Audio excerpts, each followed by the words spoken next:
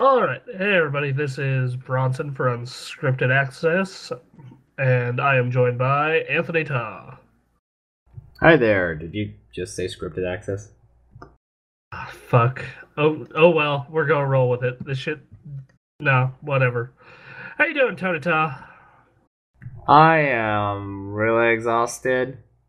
That's I've been up since 2:30 in the morning with only a 1 hour nap.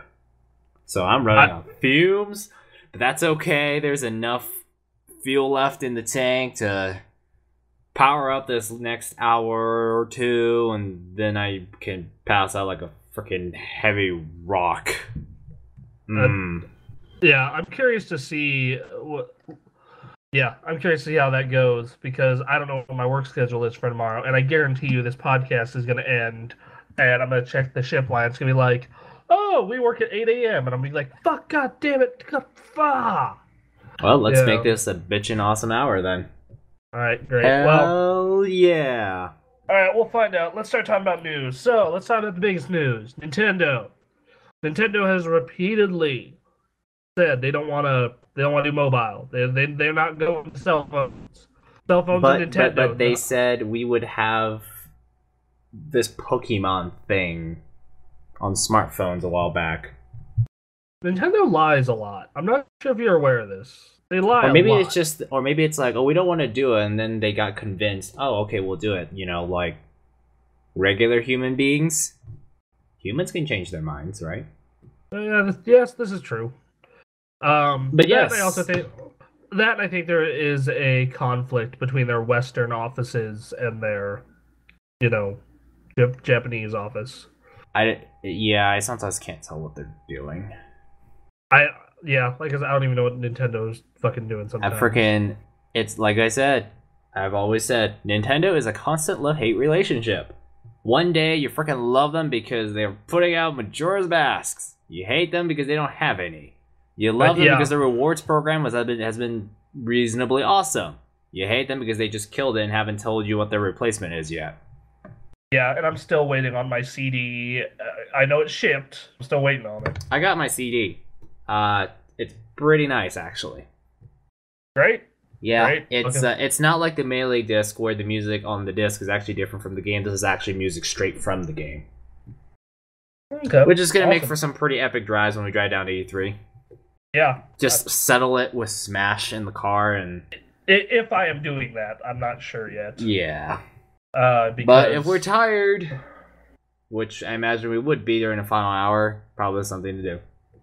Yep. Or we could just put in our iPod and just make it a lot easier on ourselves. Yeah. Or sorry, not iPod, iPhones. What's okay? Yeah. But anyway, yeah. So Nintendo is going mobile or something. Yeah. Nintendo has reached a deal with DeNA. It is a Japanese mobile company. They wanted to get a huge Candy Crush like audience, and they wanted to create something with kind of a daily active user base. So they're partnering with Nintendo. You know, they're dreaming of 100 million users. After this, stock in both companies just shot up like crazy, and that's pretty much all they said. So the investors approve. Investors do approve. Do approve. I don't know if like the general gaming audience approves, but if stock prices are growing, that means investors approve. Because investors are the best judge of quality. Because investors know what's the best thing for the consumer. The consumer God. wants more profits. I mean, I guess that's kind of true. Sort of, yeah. Yeah, true, because let's be honest, if you work for said company, you don't want the company's stock to fall down, they start losing money, and next thing you know, your job gets axed. Yeah, That is kind of scary. But yeah, so prices have gone up. There's like a few more small quotes and all that kind of stuff. But basically, Nintendo's IP is going to end up being in the smartphone land. I mean, it's not made by Nintendo specifically, it's just their IP. So, I don't think it's going to be CDI bad, but I kind of can imagine there's going to be a lot. I was just about to say, oh man, Philips CDI games, awesome. But I imagine that Nintendo is going to have a very, very, very strict eye on this, because the case of the CDI was basically a botched partnership, and Nintendo didn't have any oversight over what Philips made. Yeah. Whereas here, I imagine Nintendo's gonna, because Nintendo's like really possessive of their IP.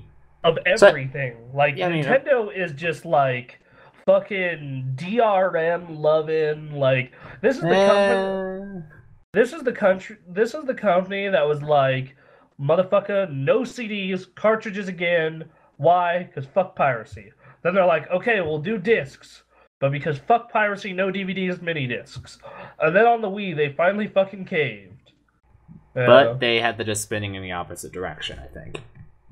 That would. But and like even the Wii U disc uses, like, I imagine the Wii U disc uses some Blu-ray technologies. It uses some proprietary like base of. I know, Blu-ray. but if you look at the disc, freaking, it's a blue tint, just like the Blu-ray disc. I imagine it has some Blu-ray tech. It's just not really 100% a Blu-ray disc. Yeah, I think the company that made, I don't know. I read like on the wiki article that the company that Nintendo partnered with, I think it's Panasonic. They own some Blu-ray patents or something. Okay. But anyways, it's a high-capacity disc. So hey, Smash Bros. Can be as awesome as and big as they want it to be. The next Zelda can be as big as they want it to be. So hey, they finally caught up with storage. All right. So, but yeah, I don't think these are going to be CDI bad, but I kind of imagine there's going to be a fair amount of mediocrity, because since when was a smartphone game awesome that wasn't Game Dev Story or Infinity Blade? Those are like the only two like mobile smartphone type games I've ever played. Hearthstone's gonna be out soon. Hearthstone's mobile, yes. That's gonna be on cell phone soon. Yeah, and I think some old Final Fantasies were ported to that system too, and so did Grand Theft Auto 3. Oh, but, yeah, also the old Final Fantasy and old like Square games, those got moved. Yeah, those got on there too. It's gonna be really interesting. Oh yeah, and Nintendo's also like having some hopes that people who get into Nintendo's kind of hoping it's like, oh, if they discover Mario through this way, then they'll discover our consoles. Which is actually not a bad hope. I mean, because personally for me, how I found out about Pokemon wasn't the Pokemon game. I didn't actually know the games existed until later. I found out about Pokemon because of the TV show. Then I found out about that there were games. And then I found out later afterwards that the TV show is based on the game, not the other way around. So, yeah, who knows? Yeah, and I also can imagine this kind of helping Nintendo financially be a little bit healthier. Yeah, so a couple of side news stories has come out of this. The first one is Miyamoto is not going to be on mobile. Speaking to Time Magazine, he said currently the development of Wii U titles is what he's working on. He's currently working on Star Fox and Zelda U, with Star Fox taking the major focus. He says it's a possibility, but it's not happening anytime soon. So everyone... Yeah, that makes sense. Everyone losing their shit, please stop. Miyamoto is not making the next Super Mario on a smartphone. Yeah. It's okay. This is DeNA making it. I mean, even if... Yeah, like, even if Nintendo, or even if Miyamoto were to do that, Nintendo does work on these games with them. I'm kind of curious what games they're going to make, because a lot of Nintendo games are, like, games that you need, like, really precise control for. I had the exact same thought. I'm just like, Miyamoto's not going to approve of this, approve of the standard touchscreen smartphone control plan. I mean, you could do Animal Crossing, no problem. In fact, You could attempt to sell a peripheral that links up via Bluetooth, but I don't think that would work too great. I mean, like, Animal Crossing would probably work fine. In fact, it'd probably be better. Pokemon you could do okay. But like Smash, Mario Kart, Zelda, anything like Mario especially. Mario cannot be done on a fucking touchscreen. Like, that would be fucking impossible. Like, that is some fucking developer nightmare is what that is. Um, so, IGN asked some people, like, what they wanted from this, what Nintendo games they want. A couple of suggestions have been Super Mario RPG and Super Mario Kart. I don't agree with Super Mario Kart. Super Mario Kart, no. Turn-based stuff, yes. You can do turn-based. Mario Party? Like, if it was a specific... No, the mini games are going to be a little hard to figure out. Okay, if you make your mini games all based around touchscreens, like, this wouldn't be like a port. This would have to be like, this is Mario Party Mobile. Why buy 100 $1 dumb smartphone games when you just buy Mario Party on your phone? Yeah. And get 100 mini games. Yeah. Like, that's part of the logic, and these phones can play games with each other. Like, I play Words with Friends with people. So, I mean, like, we can all have the horrible nightmare of you, John Brevin, and I playing Mario Party on our smartphones. This is a terrible idea. No, let's not talk about this. Yeah, most of the games people are suggesting, in my opinion, are actually kind of retarded. Like Mario World, Super Smash Brothers, like none of these games would control. Yes, tell me, can you use your touchscreen to do a side smash A and then shield to dodge immediately afterwards? Fire Emblem would be fine. Fire Emblem would be fine. It's a turn-based, so that's fine. Pokemon is fine, but that's not gonna happen, guys. Like, yeah, Nintendo, no. Sorry, like, Pokemon sells Fire a 3DS. Emblem might. Fire Emblem and WarioWare might. Fire Emblem I can definitely see working. I mean, it's freaking like... I mean, if chess can work on a phone, Fire Emblem can too. That's my logic. Let's see, what else could they put on there?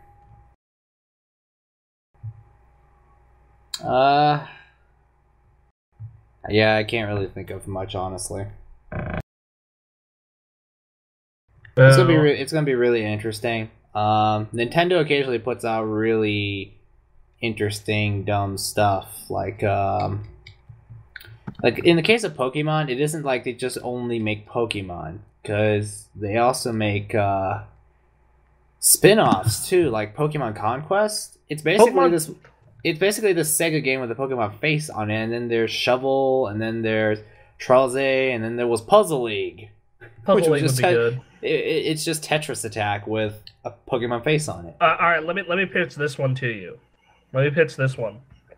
Pokemon Snap, but as an augmented reality game that uses phone cameras. Smartphone. That would be fucking sick. You are at, you're on your daily commute. You are fucking, you're on the bus. You're driving past all these areas. You pull out your camera and just snap, snap, snap. All the Pokemon. Pokemon Snap with you mean augmented reality? That AR stuff? Yeah. Why the hell haven't they done this with the 3DS yet? That 3DS has got a freaking 3D camera sitting right in front of it. Wow. Yeah. Yeah, okay. So here are some suggestions from the IGN editors. Some of them have been discussed, some of them haven't. Brain Age. All right. Duh. That can work, yeah. Wii Fit. How? Well, it's a pedometer. Oh, right. Because you remember that Nike stuff they put on iPod Touches back in the day? They still put them on iPads. Yeah, you can do some fitness related stuff with the accelerometer, I think. This is something my friend Sarah uses to stay fit, and goddamn, it works pretty well for her because it's like she stays cosplay fit, like she does legit cosplay. And what it is it's an app that you use on your iPhone. I forgot what it's called, but it's like zombies like 30 yards to the right, run. Zombies like 5 feet behind you run faster. You know. Oh. And if you Can you don't, imagine you just running and listening to your music, and all of a sudden you hear a zombie over your earbuds, and you think they were right next to you? That's like a great motivational way for you to start sprinting. Yeah, and it actually like tracks you in game, so it uses GPS and stuff. So if so it tracks you in game and whatnot. So like if you don't start running, they fucking eat you. I hope that app doesn't tell you to run into the ghetto to run away from zombies that have plagued the downtown area. I mean, I live in the ghetto and run through the ghetto already, so for me that's not much of an issue. I mean, like the really bad parts. Oh yeah. So, well, I mean, it gives you multiple paths. So I don't. Anyway, Animal Crossing we talked about. Elite Beat Agents, that'd be cool. Rhythm game, I could see it. Nintendogs, that's a no-brainer. And then the rest we kind of discussed. Yeah. So, as long as we're on Nintendo news, suppose the code name for the next Nintendo system has been leaked. It's called the NEX, or the NX. I imagine that's just a code name. That's not going to be the actual name they give to the system. Well, no duh. The GameCube wasn't called the Dolphin. Yeah, it's just going to come out and comes with a dolphin logo and comes in ocean blue. I mean... Bitchin'. Yeah. Yeah, and then the fucking Wii U was Project Cafe. Which I don't even... Dude, I'm so glad that, like, companies are using dumbass code names still. I like it. Hey, did you know the latest Android update 5.0 is called Lollipop, and before that it was called Kit Kat. Okay, well, Android has always had candy things, and that's stupid in its own right. Well, it's code names. Because what are we supposed to call it? Supreme R35X2GF? No, but like, look at the code. Like, the code names for video game consoles are supremely stupid. Well, I'm pretty aware. Like, I don't know what, like, the PS3 and PS2 always kind of were known as what they were. PS4 was Orbis. That's alright. Xbox One was Durango. The Wii U was Project Cafe. The Wii was Project Revolution. Revolution made some sense. It was a really, it's a really basic kind of word, but Revolution, yeah. For the time, it made sense. The 360 was the Xenon. They eventually, which is the name they also given to the completely broken motherboards that originally shipped with the damn thing. It's called the Xenon boards. That's what they call it. The second revision they had was Zephyr, which is basically a Xenon with HDMI. Then they called it Falcon, then Jasper. Yeah, it was Falcon, then Jasper. Then Valhalla, and then Opus was like a Falcon without the HDMI port to replace the Xenon boards that came in for warranty repairs. I'm telling you right now, Sega had the best fucking code names. Okay? Okay. Let's hear it. Alright. The Dreamcast was Samurai. Ooh. The Sega Saturn was the Aurora. How fucking sweet is that? Damn. Like, that is so fucking hype, right? Like, you hear the Sega Samurai is coming. How fucking awesome does that sound? Sega Sanshiro comes right in. Dude, Michael Bay's your way into delivering. No, I haven't watched Epic Rap yet. Dude, you need to. It's so fucking sick. So for those of you who don't know, over on ScrewAttack.com, there is a death battle between Chuck Norris and Segata Sanshiro. And if you're wondering who Segata Sanshiro is, the video will tell you. But basically, he's the best video game marketing campaign of all time, and he is the biggest badass of all time. So yeah. Oh, and you're wondering how he marketed Sega? He beat the shit out of people for not playing Sega Saturn. Well, that's great for the community. Oh, and he trained by carrying a giant Sega Saturn on his back, and then he'd stop and train his gaming skills by playing it. Okay, wow. And he could defeat an entire nightclub filled with people with just 3 moves.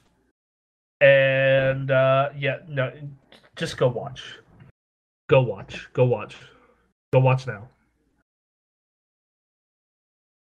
Okay, cool. Yeah, like, it's amazingly stupid. Code names. What's the Xbox was the Direct Xbox. Yeah, that's... That one was lazy. So lazy. I mean, it's like, oh, we got Direct X. Let's just call it Direct Xbox. Nah, that's too lame. Let's shorten it. Xbox. Nintendo had a pretty cool one for the Nintendo 64. I mean, Nintendo 64 sounds like a really lazy name. Because it's basically a 64-bit system. It's like, oh, Nintendo 64, but Nintendo Ultra 64. Let's see, the Sega Nomad was known as Project... Let's see, hold on, I'm looking it up. I had it, I just had it, but then I stopped reading the article for a second to look at something else. Damn it! It sounded really cool, though. Damn it! Hold on, give me a second. What was it called? Wait, what system are you looking at? The Sega Nomad, Project Venus. The Nomad is essentially a portable Genesis, right? Yeah, pretty much. That ate up batteries faster than anything you can imagine, and it took D-sized batteries. Yeah, it was basically... That died in 1 hour. Yeah, do you remember the stupidity of the Game Gear? It was like that, but even worse. It also had a TV tuner built in, which that was fucking stupid. Oh, man. Well, you gotta think about it. It's the 90s. You couldn't watch shit on your phone yet. So what could you do? You had to eat up double the batteries that costed maybe $10 a pack and watch television. I actually had a local professor... channels, though. Yeah. And it's over the air, so you could only get channels 1 through 11 or 12 if... They did sell that in America, right? Because if they did, you only get channels 2 to 10. Yeah, you got 2... in Nevada, you got 2, 4, 8, and 11. Yeah, so 2 through 11. But oh man, freaking! I had a teacher who had a Sega Nomad, and I looked at it, and freaking, I'm just like, they actually thought this was a good idea. Yeah, it was. They actually thought this was a good retarded. idea, and believe it or not, they actually sold 1 million of these. But it's like a portable Genesis sounds freaking awesome. It's like that dude Ben Heck. I mean, back in the day, he got pretty famous for making a portable Xbox 360. Which, what a better way to make an Xbox 360 melt than to turn it into laptop form. But that's besides the point. But Ben Heck made a portable 360.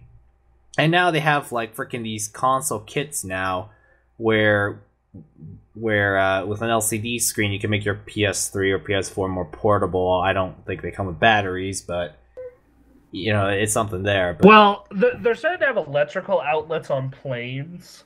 And and cars. What I have seen more often in planes, and I found this to be fucking awesome and hilarious, is people will plug their Wii U into the plane and just play games on the tablet. Hey, you know what? That's good. That's not the worst idea in the world. The Wii U is relatively portable. Yeah, relatively. I mean, even with the power brick, it's I could fit one of those in my messenger bag. I'd have to take out my laptop probably, but I could do it. Yeah. Now, I'm pretty sure what some of you are thinking, well, with my PS4, I could just remote play with the Vita. Yeah, PS4 is quite a lot bigger, though. Yeah, well, actually, PS4 is it's the size of 2 Wii U's, but you don't have a power brick. So, it's true, but it's still pretty big. Yeah, in remote play, that shit varies on how well it works. My house is made of brick, so I can't really go far with it. Same thing with the Wii U. In fact, it makes me very angry that one of the big features of the Wii U I can't really use out past the first portion of my living room. Fucking just radio signals do not want to go through stone, apparently. Well, concrete, especially. Yeah. But yeah, it's just the Nomad is the Sega Nomad, a commercial failure. Is you think? Freaking portable Genesis with 1 hour battery life, that's like playing your laptop on battery. It's not very good that way. I'm looking up okay, I think I have the history of console code names right here. Alright, I got them. I found some of them anyway. Cool. Okay, the DS, the original DS was called Nitro. The Game Boy Advance was called Atlantis. The N64 was fucking Project Reality. How sick does that sound? Project Reality, because the dawn of 3D is now upon us. Of course, we look back today and we're just like, what? But back at the time, 3D was like, that was huge. PlayStation was called PSX. What's that? Yeah, okay. Yeah. That makes sense. Sony. Hold on. Okay, I found an article about that. I'm gonna try and find more. Okay. Give me a second, because I know there has to be some other golden ones, right? Like that. Like there has to be.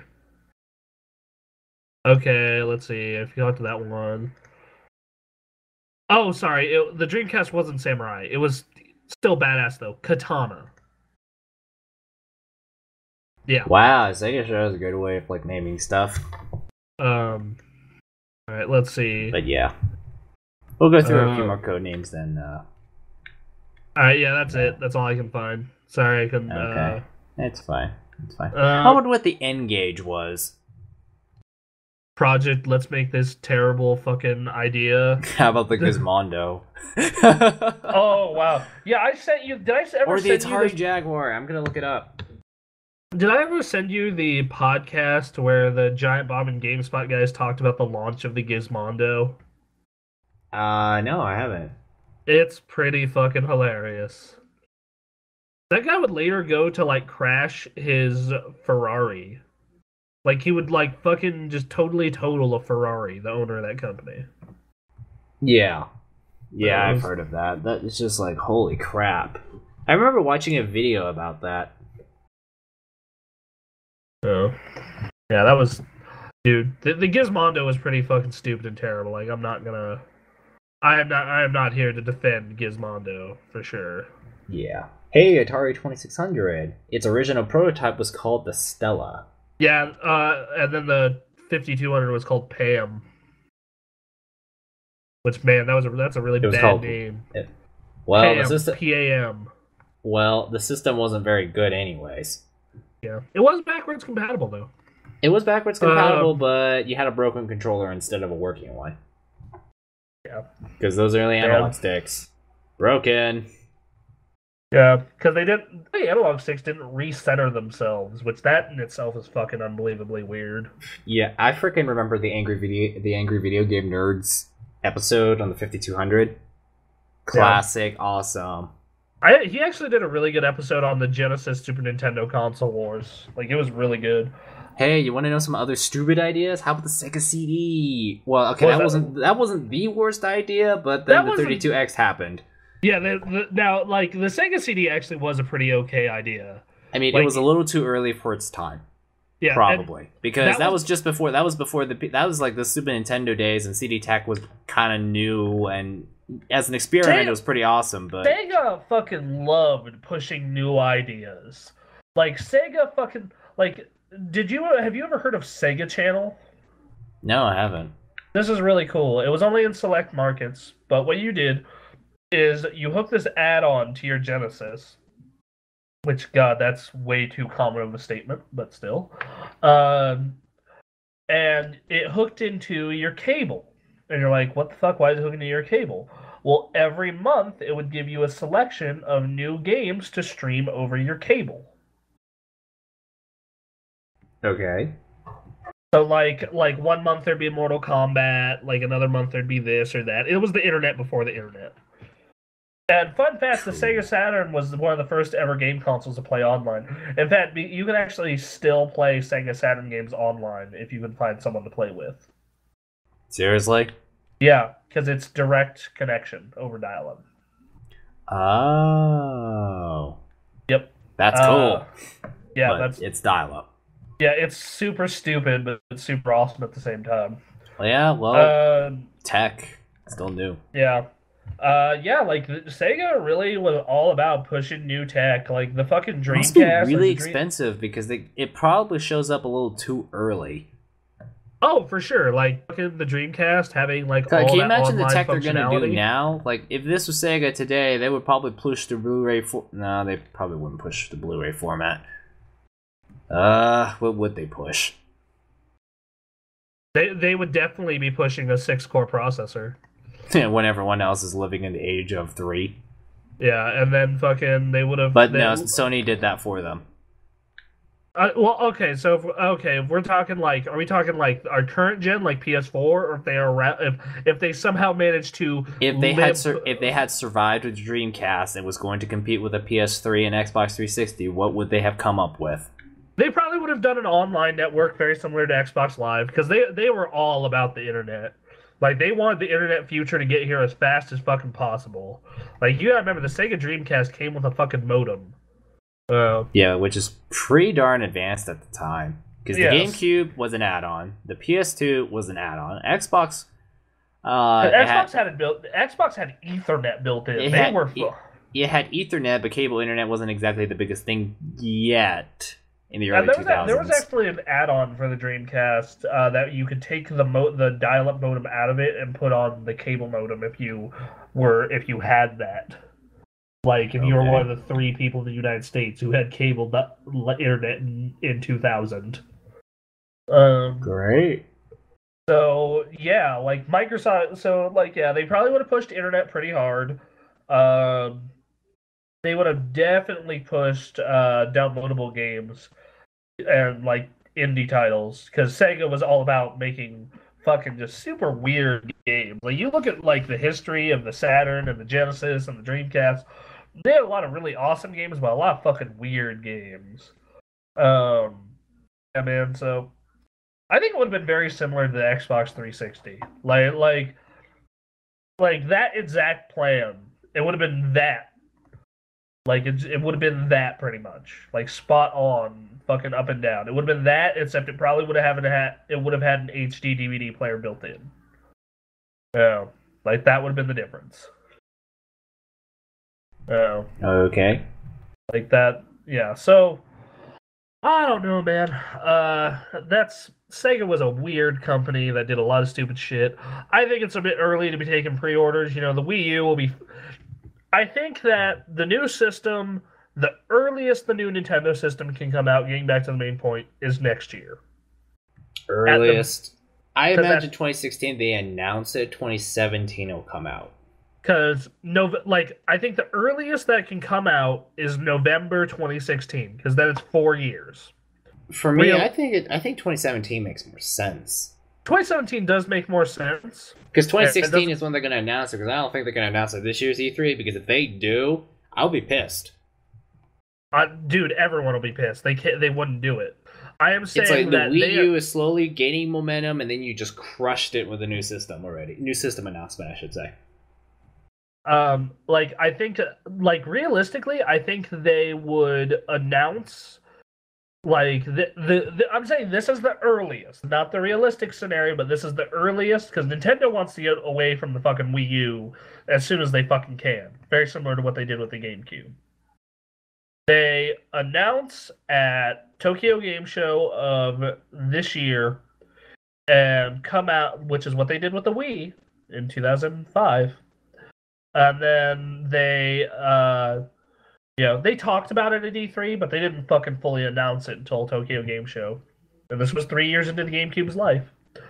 And then they fully released the Wii November the following year. 4 years after the GameCube. So I see something very similar to that with the Wii U, if they want to go early. What I personally would want them to do is announce E3 2016, launch November 2017. Yeah, because by the time 2017 rolled around, just about all your heavy hitters and major franchises have already came out on the system. Not only that, but you also, that way you will have time to have fucking launch games. Yeah. And tell third parties that you actually mean something serious now, and they proceed to laugh at you again. Yeah. Yeah, exactly. I just remember that, what was it? They had that developer montage video where it's like, yeah, we were making games for the Wii U. Yeah. I think they had the guy from E3 come up. Yeah, and it was all fucking games from, other... Mass Effect 3. Yeah, Assassin's Creed Black Flag. It was all shit that was out already. No, it wasn't even Black Flag, it was 3. It was Assassin's They Creed actually 3. did. Ubisoft actually put in the effort to actually make Watch Dogs and Assassin's Creed Black Flag happen before they gave up or something. Yeah, before they finally said, fuck it, this thing's not happening anymore. God, yeah, I don't know. I'm saying that ideally I want it coming out November 2017. I want a quad-core processor with a graphics card that is... Okay, okay, tech is good, but I don't think tech will solve Nintendo's problems. Oh, I don't. I'm just saying I want something a little more modern. Quad core, and then Microsoft said, "Look, we got 8 cores." They'll probably go 6 for their next. Because system. more cores is better. Cores is everything. Man, welcome to the GameSpot It's forums.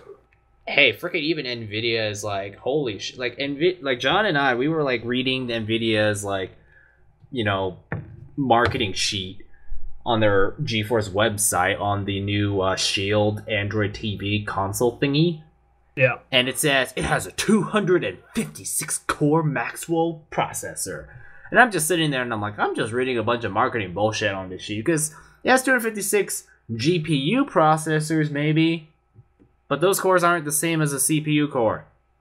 So, I mean, yeah, man, it's marketing. It's like when Microsoft said, we've got 1.4 billion transistors, and, we made a joke about how they counted everything, including the ones in the CD drive. Just so they could sound remotely competitive to the PlayStation. Which, I mean, the PlayStation 4, in theory, is fucking, like... In theory, it's like 1.81 teraflops, they say. Yeah, well no, I'm saying that, in theory, the PS4 is, like... 33% more powerful than the Xbox One. Yeah, but then DirectX 12 was going to happen, and I don't know how much of that gap is going to be closed. Then Sony says, "Oh, we have a team dedicated to make sure that the PS4 will never, ever, ever be slower than an Xbox One." I wouldn't doubt that. And then of course you read stupid, crazy stories like 400% gain with DirectX 12, and I'm sitting here and I'm just like, guys, that is like with some AMD card that was pushing only 3 frames a second, and you got it bumped up to 12 frames a second. Ooh, 400%. Ooh, but still unplayable. Marketing. All right, so we should move on to the next piece of news. The next piece of news, yes. So, hey, Anthony, you're looking for an Xbox One, maybe, sort of, kind of, not really. Depends if they've got a really good deal this year. Alright, so, $350 for just the console. That sounds okay, right? Yeah, kinda. How do you feel about the Halos? Well, I like, God damn it, there's like noise playing. I can hear the car. Sorry, it's just some stupid ad played through my earbuds. Freaking video ads. See, anyway. Sorry, how do you feel about the Halos? Well, I really, really, really like Halo Reach. Alright, how would you feel about Halos 1, 2, 3, and 4, and the live-action series Nightfall, all remastered in high def, with Halo 2 getting the complete remaster treatment? Isn't that the Master Chief Collection? I'm not done. And ODST coming later this year. That is the Halo Master Chief Collection? Yes, they're doing a bundle. It's the No Longer Broken collection, as I like to call it. Maybe. The last patch finally fixed the shit. It finally works, 100%. Really? So they just need an extra 5 months. Man, it's like new. It's like, well, that it's patch like, came out a month just ago, shove so the game 4 out months. so we get all the sales, and if everyone gets angry, we'll fix it, apologize, and everything will be okay again. We'll give them another Halo game. Remastered. We'll release something, anger them, and then, treat them nicely, and then they'll cling to us. What's that called again? That's the called Dennis. It's also known as Stockholm Syndrome. Yeah. I completely forgot about the DeNA Playing system. mind games here. I actually They completely release a forgot broken about product, you get angry, and then they say, actually, we truly care about you. See, we're sorry. I feel like that's what Microsoft did with the Xbox One also. They basically announced the worst system they could possibly think of, and then over time, slowly try to convince people that they actually care about gamers by very slowly reintroducing things that make sense and should have been done in the first place. So are you saying Crazy they're running theory. the DeNA system? I don't know. It's just some crazy, stupid joke I run around, but if it's actually true, that would be kind of scary. Because you think about it, the Xbox One is actually an okay system now that people actually want to buy. Yeah. When really, it wasn't that long ago when they freaking announced the worst system ever. I bought one really fucking early on, too. I know, but that's when they said, okay, guys, you can actually play your used games. Okay, guys, we're not locking discs to your system. Okay, guys, we're sorry. Okay, you don't need an internet connection. 4 months into the life cycle, we're dropping Kinect. Yeah, freaking, they're like, oh, but Xbox is part of the Kinect ecosystem. I'm just like, dude, the moment they made it optional, I just knew they were going to drop it. Because, seriously, the PlayStation 4 is outselling the Xbox One partly because it's $100 cheaper. And now the Xbox One is $50 cheaper. And I'm just like, see, there you go. They need to compete on price, too. I mean, they're still getting their asses beat. But not as bad. but not as badly, and their aggressive price wars during the holiday season actually paid off. Yeah, they actually won the holiday season, but that didn't close the gap at all. Yeah, man, I don't fucking know how to feel about I mean, it's great that now that the Halo collection is not fucked, and that DLC is coming later this year. That game is the best value you can get on these consoles right now, because there's not a good. There's not a good RPG out for them. Yeah. Yeah.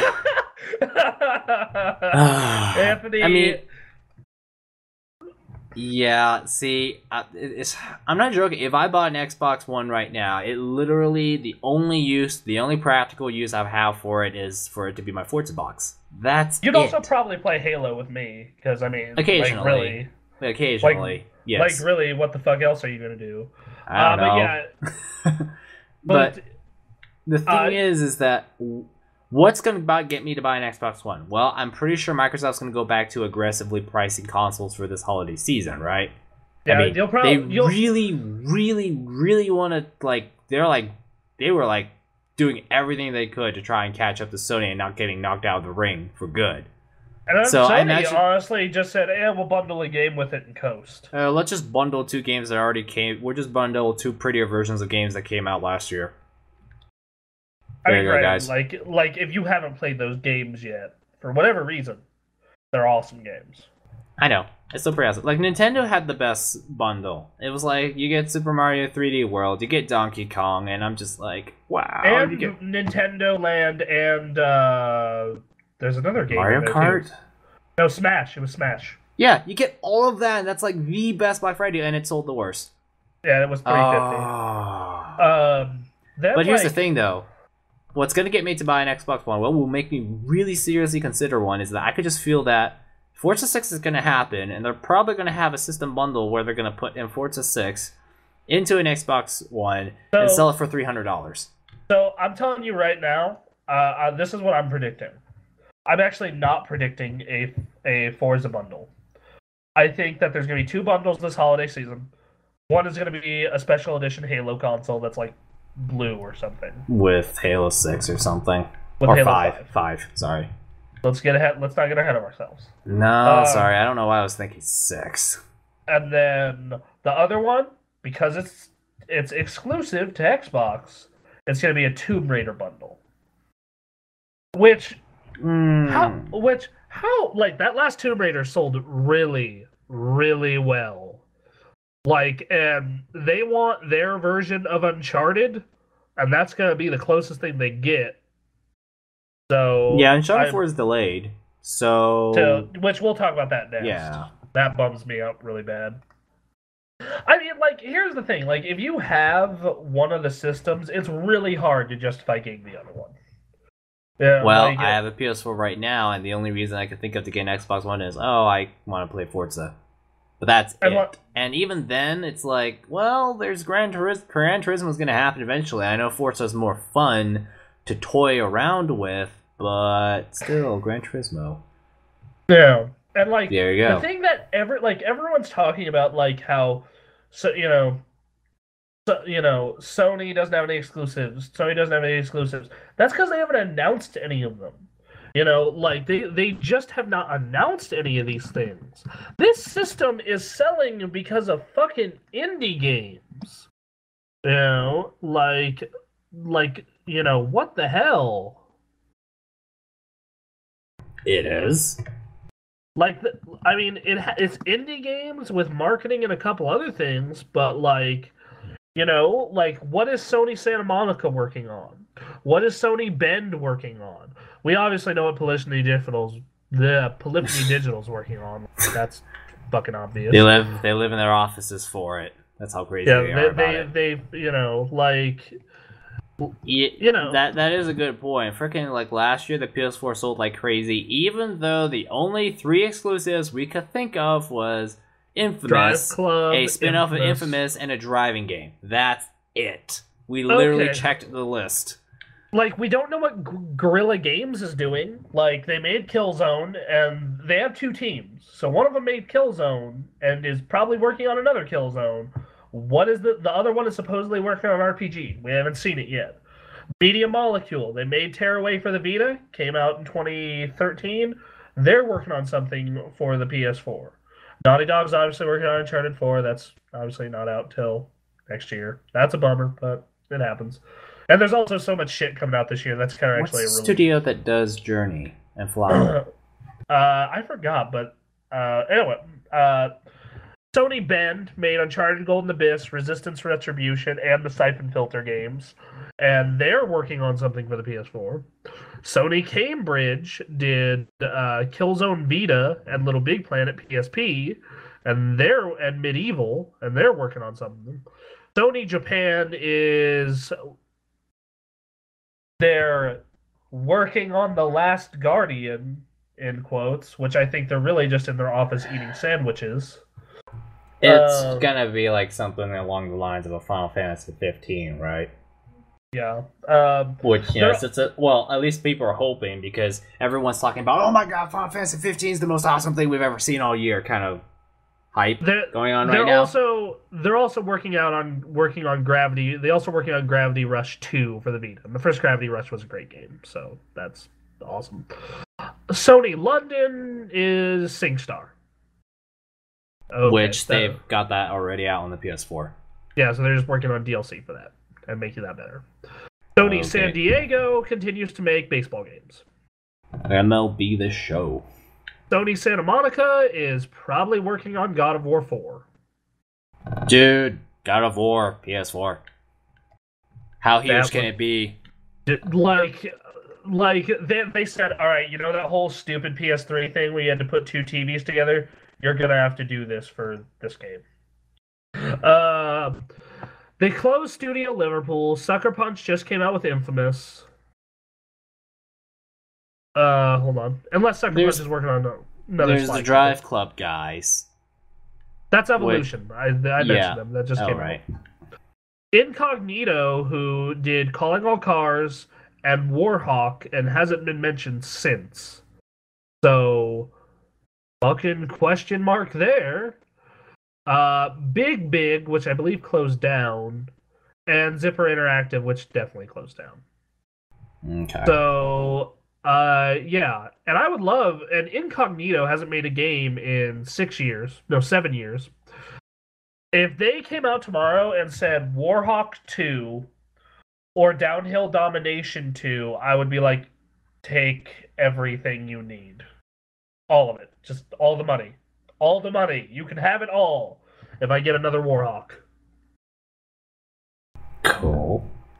Hold on. Who developed Starhawk? Because it wasn't the same guys. Lightbox Interactive and Santa Monica. Which, hold on, I'm going to check to see what Lightbox is working on. Okay, they worked on an indie game called Plunder Knots, and then are working on another secret project for the PS4. All these fucking secret projects for PS4. All of these. This E3 could be pretty awesome. You never know. Like, Sony could fucking just be like, Sony could do what Microsoft did, or Nintendo did in like 2010, where they're like in 2010, Nintendo announced all this insane shit, and then Sony could do the same thing this year, hopefully. Um, and this is already a pretty crazy year. And back to Final Fantasy 15 real quick. Final Fantasy 15. Everyone who's played that demo keeps telling me it's great, which gives me high hopes. So, Final Fantasy 13 was very well loved in Japan. Anthony, there's only up from here for that franchise. It obviously looks very pretty. I mean, obviously a Final Fantasy game has to look pretty. So obviously it's a given that their freaking effects in that game looks almost like something. It looks like some awesome CG, some movie CG grade quality right there. One thing about that game, did you ever watch that video of the freaking giant summon they have for Ramu or something? Yeah, that was freaking ridiculous. Dude, what? No, that game, at first I was like, yeah, this is kind of interesting. The action scenes look cool, whatever, and I'll check it out when it comes out. And then they showed that it's a road movie, or I guess road game. Well, that kind of makes sense because Versus 13 Versus kind of had that same thing going on, right? And Versus 13. Really? Because I remember seeing a screenshot of the dude sitting in the car. Like, that's it. They did, everything else they showed made it look like a regular Final Fantasy game. So, they had the fact that they've shown, this road movie thing, I was like, that sounds really cool. And then they're like, Could be pretty linear, too. You know what? Linear isn't always bad. But on a road trip, that makes more sense than running north. Yeah, in Final Fantasy 13, it made You were running north. Sense. You were running north down corridors all day. It's like, why the fuck am I always going north? But this actually makes sense. And also, they just said, all right, we're going to do a combat system like Kingdom Hearts, which to me says, fuck, that's cool. I'm down with that. So I don't know. It looks really neat. I have high hopes. I'm not like, people bought Final Fantasy Type 0 just to play the demo. I'm not in that camp. I'm very much in the... It's like the camp of people who bought Crackdown, except I'm pretty sure Type 0 is better than Crackdown, but... I don't know. Same idea. People bought Crackdown only because... Crackdown was okay. It was okay, but goddamn, why did they have to make a new Crackdown? Crackdown's okay, but I freaking hate that an agent, announcer, narrator freaking dude. Just someone stab his throat out. Please. I don't even know if he was the same game. I hate him. It's just like, Agent, what are you doing? Agent, she's close. Agent this, agent that, agent this. Just shut the fuck up, you stupid agency man. The only good thing you were good for was telling me that I'm working for the bad guys. That's all you're fucking good for. All the other times you're just like my fucking mom. Okay, that's the wrong way of putting it. You're not like my fucking mom, but you're a freaking nanny. Yeah, man. Stop being my team mom. I'm a superhero, and I'm not afraid to use these muscles to blow your head off. Damn, Anthony. Man, that's how much I hated that guy. That probably has to be the most violent rant I've made yet. So, I'm back to the original topic of that Master Chief bundle. Good for Microsoft for trying to stay competitive. Competition is better for everyone. Sega was stomping Nintendo's butts for a while, and they came back. I just love it when a company has to work their butts off just to get back in the game. And realistically, that's kind of what... Or stay in the game, I should say. Working their butts off. Because I've seen it happen before. Like, when a company has to work its butt off or be knocked out of the ring, they freaking... they get some, drastic, fast improvements going. And going well. Yeah, I mean, Microsoft really has. In the past, Like what? Because the thing is that when you need to like stop from getting knocked out of the ring, you can't do anything stupid or radical. Yeah, Kill it, like getting rid of the connect, not radical. And okay, yeah. All right, so next story is, speaking of Microsoft, Windows 10. It doesn't matter if you paid for your copies of Windows 7 or Windows 8. Windows 10 is a free upgrade even for pirated versions. Wow. Look, Holy crap. They're trying to do what Apple did with their devices, except Windows works on anything that it has the spec sheet for it. And that is, let's saturate the market. Let's just fucking get on everything. And let's make all our shit free just so people are using our OS. Oh. That's a very interesting move. Because if there's any like anti-piracy team that freaking like Microsoft has an entire giant team of people dedicated to stopping piracy of Windows. And they're still really bad at their job. Because, dude, I don't pirate Windows. Look, here's the thing I've learned is that people who break all that freaking copy protection stuff, they're not idiots. It's like it's like the people who write viruses, because I've had some people come up to me and say, but I have antivirus software and firewalls. How come I still buy computers to get viruses? And I'm like, the people who write the stuff aren't stupid. They know you have that. They like probably spend all day, every day, cracking this stuff all the time. They're not stupid. People who write viruses and people who break through who crack disks and all that kind of stuff, not dumb at all. Yeah, man. What else was I gonna say? Yeah, this is cool. Good on them. Here's the other cool thing too, is that I think if you upgrade up to 10 and you want to go back to 7, I think you can still do that, because it's a Windows 7 key. It's not like they're going to take that key and lock it to 10. So yeah, you could try, like that's what I'm going to do. I'm just going to like take my laptop, try out Windows 10, try out DirectX 12, and if I don't like it, I can go back to 8 or 7. Which I think is a really good idea. It's like, hey guys, Windows 10 is going to be free to upgrade for its first year. So you're free to try it. You're free to see if all your programs work on it. And if it doesn't, you can go back. The only inconvenience I see is how you go back, because... Anthony, you're lagging. You're lagging. Oh, never mind. Oh. You're good. Am I good Keep now? going. Okay.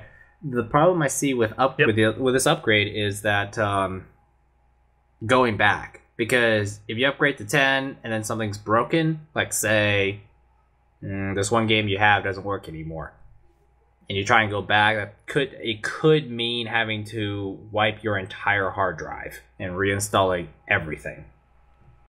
That's the only major convenience I see with having to go back if you don't like 10. But I think it's pretty awesome that they are like, yeah guys, you're free to try 10. Which tells me that they're pretty confident about it. And judging from the preview I've seen, the start menu is coming back. Which I'll say the start screen in 8.1 isn't that bad, but it's okay. It takes a while getting used to. And it looks cool. I might upgrade, but I'm not doing it. I'm not doing it until I find out. It basically looks like Windows 7 and Windows 8.1 got mixed up together and came up with something more modern and awesome with the best of both worlds. But that's just me staring at the desktop. Oh, and it has voice search. You know all that fancy bullshit about Siri and Google Voice Search? Yeah. Yeah, well, Cortana is your best friend on Windows now. God fucking damn it. Because they got to integrate Halo into your world, okay? Project Spartan is now gonna murder Internet Explorer. Just stop. And Cortana will be your friend as she helps you search the internet. Which doesn't make sense, because didn't Cortana die in Halo 4? Yes. What's she doing in your copy of Windows? Is she being born in Windows 10? Is she being born in Windows 10 so she can die in 200 years? Maybe Halo 5 explains that. Cortana is being born on your Windows Phone and Windows 10 so she could die 200 years later. What's the next news story? Give me something new. The news story: South by Southwest Game of the Year stuff for 2014. Okay, South by Southwest. It's a pretty short category list, actually. All right. So, Gamer's Voice Award, which I don't know what that is, goes to speedrunners.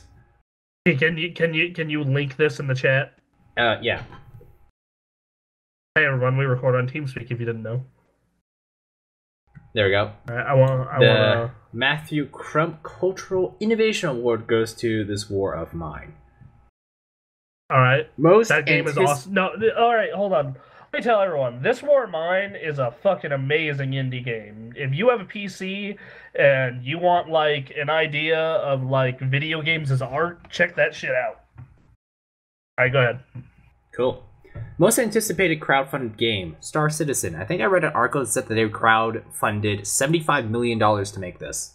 I have no idea what that is. Okay, what's next? It's something sci-fi, and yeah, I don't know what it is either. I need to look into it. Most valuable add-on content is The Last of Us Left Behind. If it weren't for several Blizzard expansions coming out, I would agree. Most... You mean 2014? Sorry. Yeah, go ahead. Yeah, this is stuff for 2014.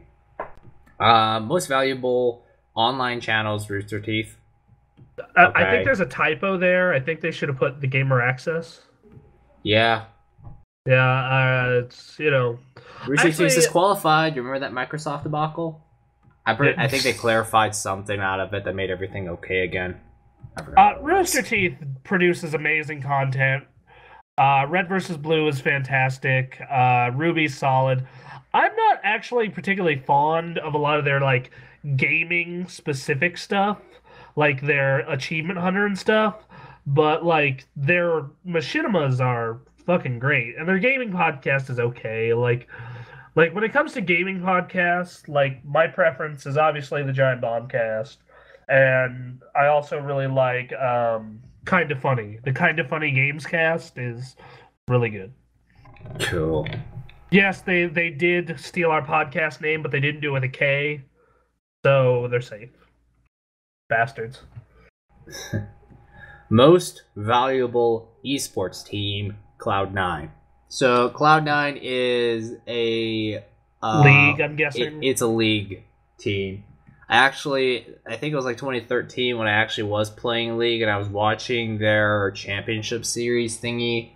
Cloud9, they kind of easily beat everyone else, actually. Okay. I think they lost only once and beat everything else because they were like so objectively orientated. That's what I've noticed. And esports coverage. Here's the thing I noticed about League esports coverage. The one word I get a little tired of hearing is composition. Team composition. Composition.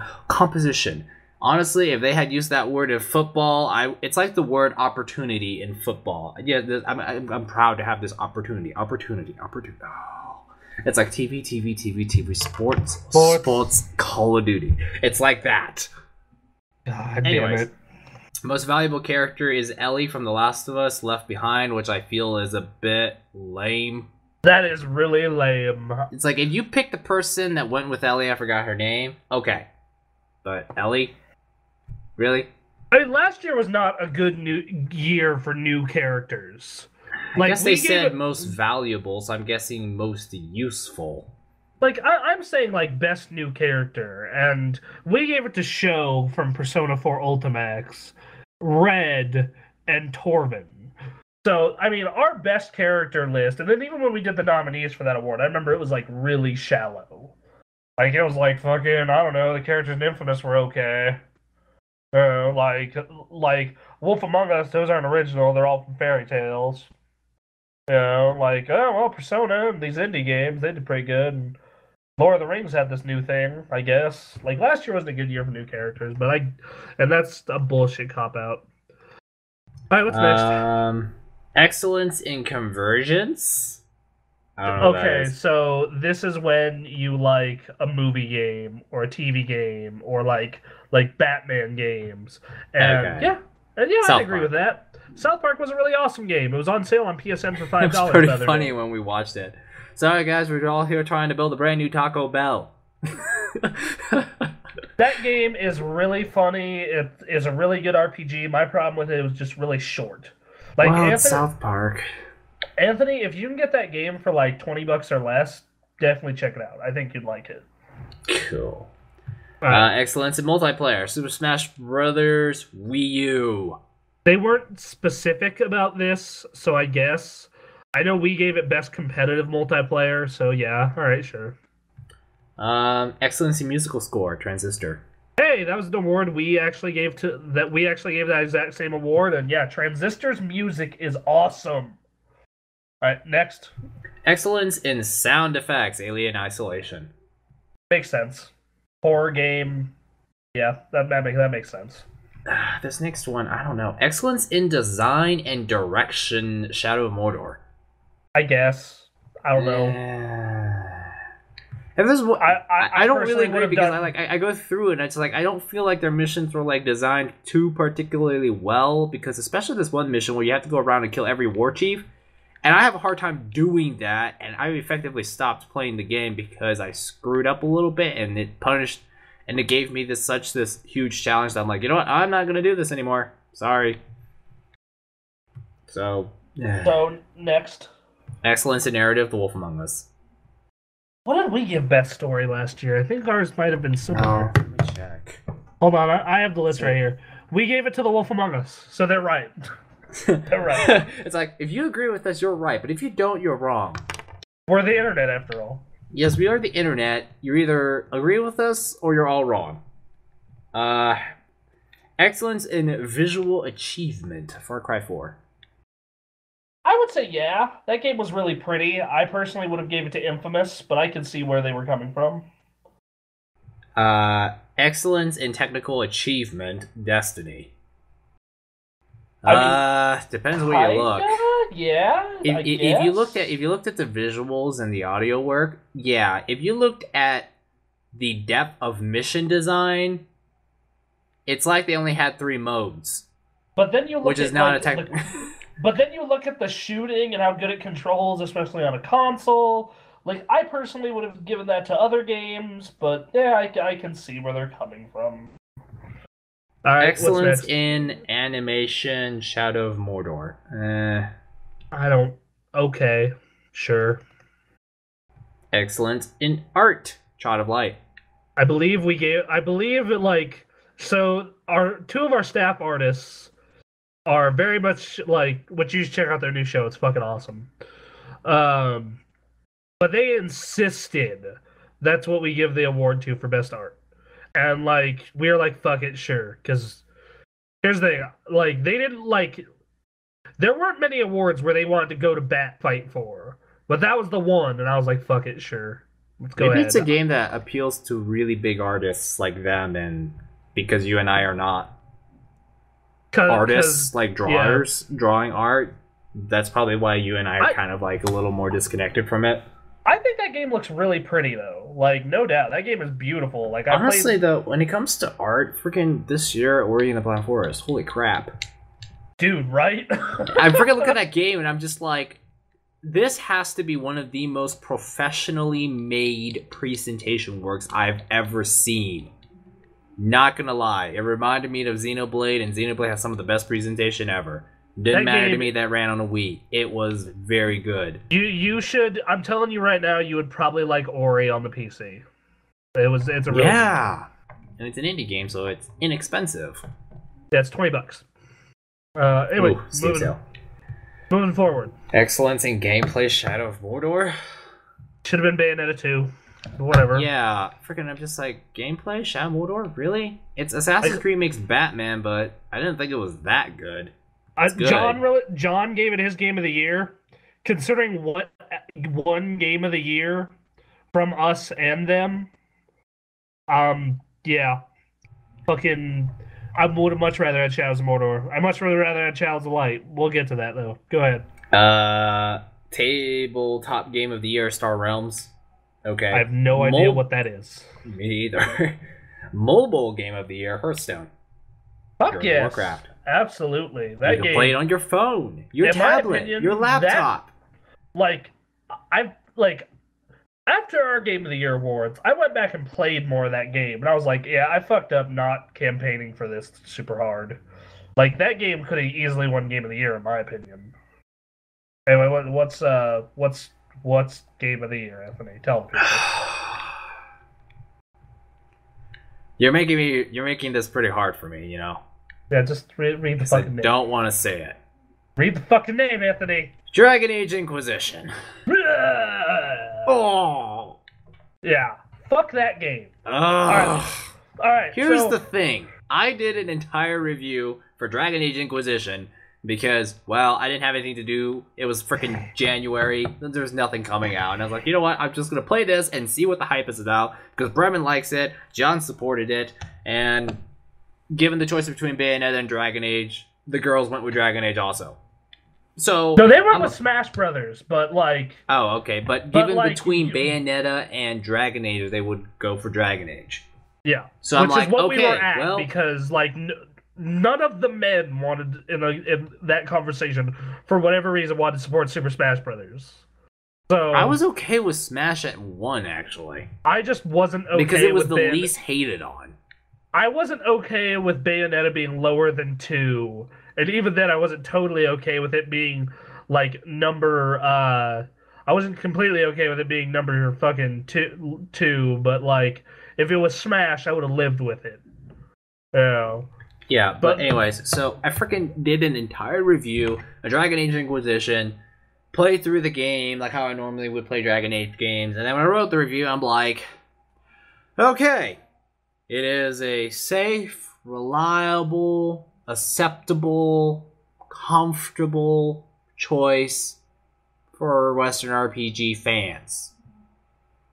But there aren't enough great, wow, incredible, man, I'm so happy I got this. Alright, so moments. In my opinion, a Western RPG that is like Game of the Year worthy to me is something along the lines of Mass Effect 2 or Oblivion, which is so unfair. I realize that. I realize how unbelievably unfair that is. But I tend to dislike that genre. But I can typically recognize when a game is still good, even though I dislike the genre. Like I don't like the genre that much, but Jade Empire was a great game. I don't like the genre that much, but the first Dragon Age was a great game. And this game was a torrid pile of horse shit. Okay, from someone who doesn't like the genre, I'm sure if I was like Anthony where I like the genre, I think I would just be like, it's okay. But like, as someone who doesn't like the genre of Western RPGs, this game was a boring pile of horse shit. I got 4 hours into it and said, fuck this. It was the hinterlands, right? It was the hinterlands. Everyone's like, get out of the hinterlands and do stuff. I'm like, but dude, I said it about Final Fantasy 13 because it had this problem. Having to play a game for 15 hours before it gets good is not a fucking good game. Fuck you people. If it's like, I'm willing to say that if it's like 1 or 2 hours, okay, that's fine. I get it. Some things have a slow start. Twilight Princess, it takes you about 2 hours before it goes anywhere. And I love that game. It's a great game. I fucking love, I love the first Pokemon, but it's about 2 hours before you fucking get anywhere. But like, I played this game for 4 fucking hours. And every minute of it, except the beginning, that intro section, was fucking torture. Just... Oh, man. So, here's another thing I feel about Inquisition. For a person who actually is a bit of a sucker for these types of games, it's good, I guess, but there was nothing that stood out to me as special in any way. Like, here's the thing. Dragon Age 1 played way worse. Gameplay-wise, Dragon Age 1 was quite a ways worse. But you know what? It had a super huge redeeming factor, and that is it basically established the world of Thedas, and the story is absolutely amazing. It had a huge redeeming feature. I wouldn't call it redeeming, but it had a huge highlight, I would say. Inquisition, I didn't feel anything. It's reliably good. It works. It's a safe choice, and just about any fan of Dragon Age could roll along with it just fine. But I just looked at it as like gray paste. They just like, okay, did we get all the major checkboxes to make people happy? All right, let's play it safe after Dragon Age 2. In fact, I even dare say that Dragon Age 2 had more personality than Inquisition. Dragon Age 2, I actually liked the story in Dragon Age 2 a lot more than Inquisition, because Inquisition, there's like this problem with bravado. At the beginning, they try to play up that you're this special person who came out of the Fade and did this, and all of a sudden you're no longer a prisoner. And honestly, in my opinion, in real life, people don't do that. If they suspect that you frickin' blew up the entire Conclave to pieces, they wouldn't free you, even if the best mate said, no, that guy's fine. Seriously, he'll be a hero. See? He can close the breach. Now let him go. He'll be cool. See? I mean, you're here now. Oh, man. And I'm just sitting here, I'm like, stop the bravado. I'm not feeling it, because you're supposed to build up the fact, you're supposed to build a resume up to being a hero instead of like being shoved out there thinking everyone you're a hero already when you really didn't do anything. Yet. Music wasn't very interesting as far as I could tell. You don't pay attention to the soundtrack at all. The only tracks you can really hear are the stuff that says Skyhold in the name and that sing together thing they have in the mountains before you find Skyhold. And what else could I ever vent about? Story. Kinda. They tried to make it cool, but let's be honest here, this is new BioWare where their games play pretty good, but they don't have interesting stories anymore. I felt no connection to this story or characters from the beginning. Yeah, this is not like Mass Effect 2 and Dragon Age 1. Yeah, this is not the golden age of their writing. Like, in Mass Effect 2, in the first, hour, when they show you the new Normandy, and you're like, oh, shit! Wow. That was a wow moment. And it had music to go with it, too, right? Yeah, that was whoa. It was like, holy shit, that's the new Normandy? Yeah, dude, oh my god. I'm just...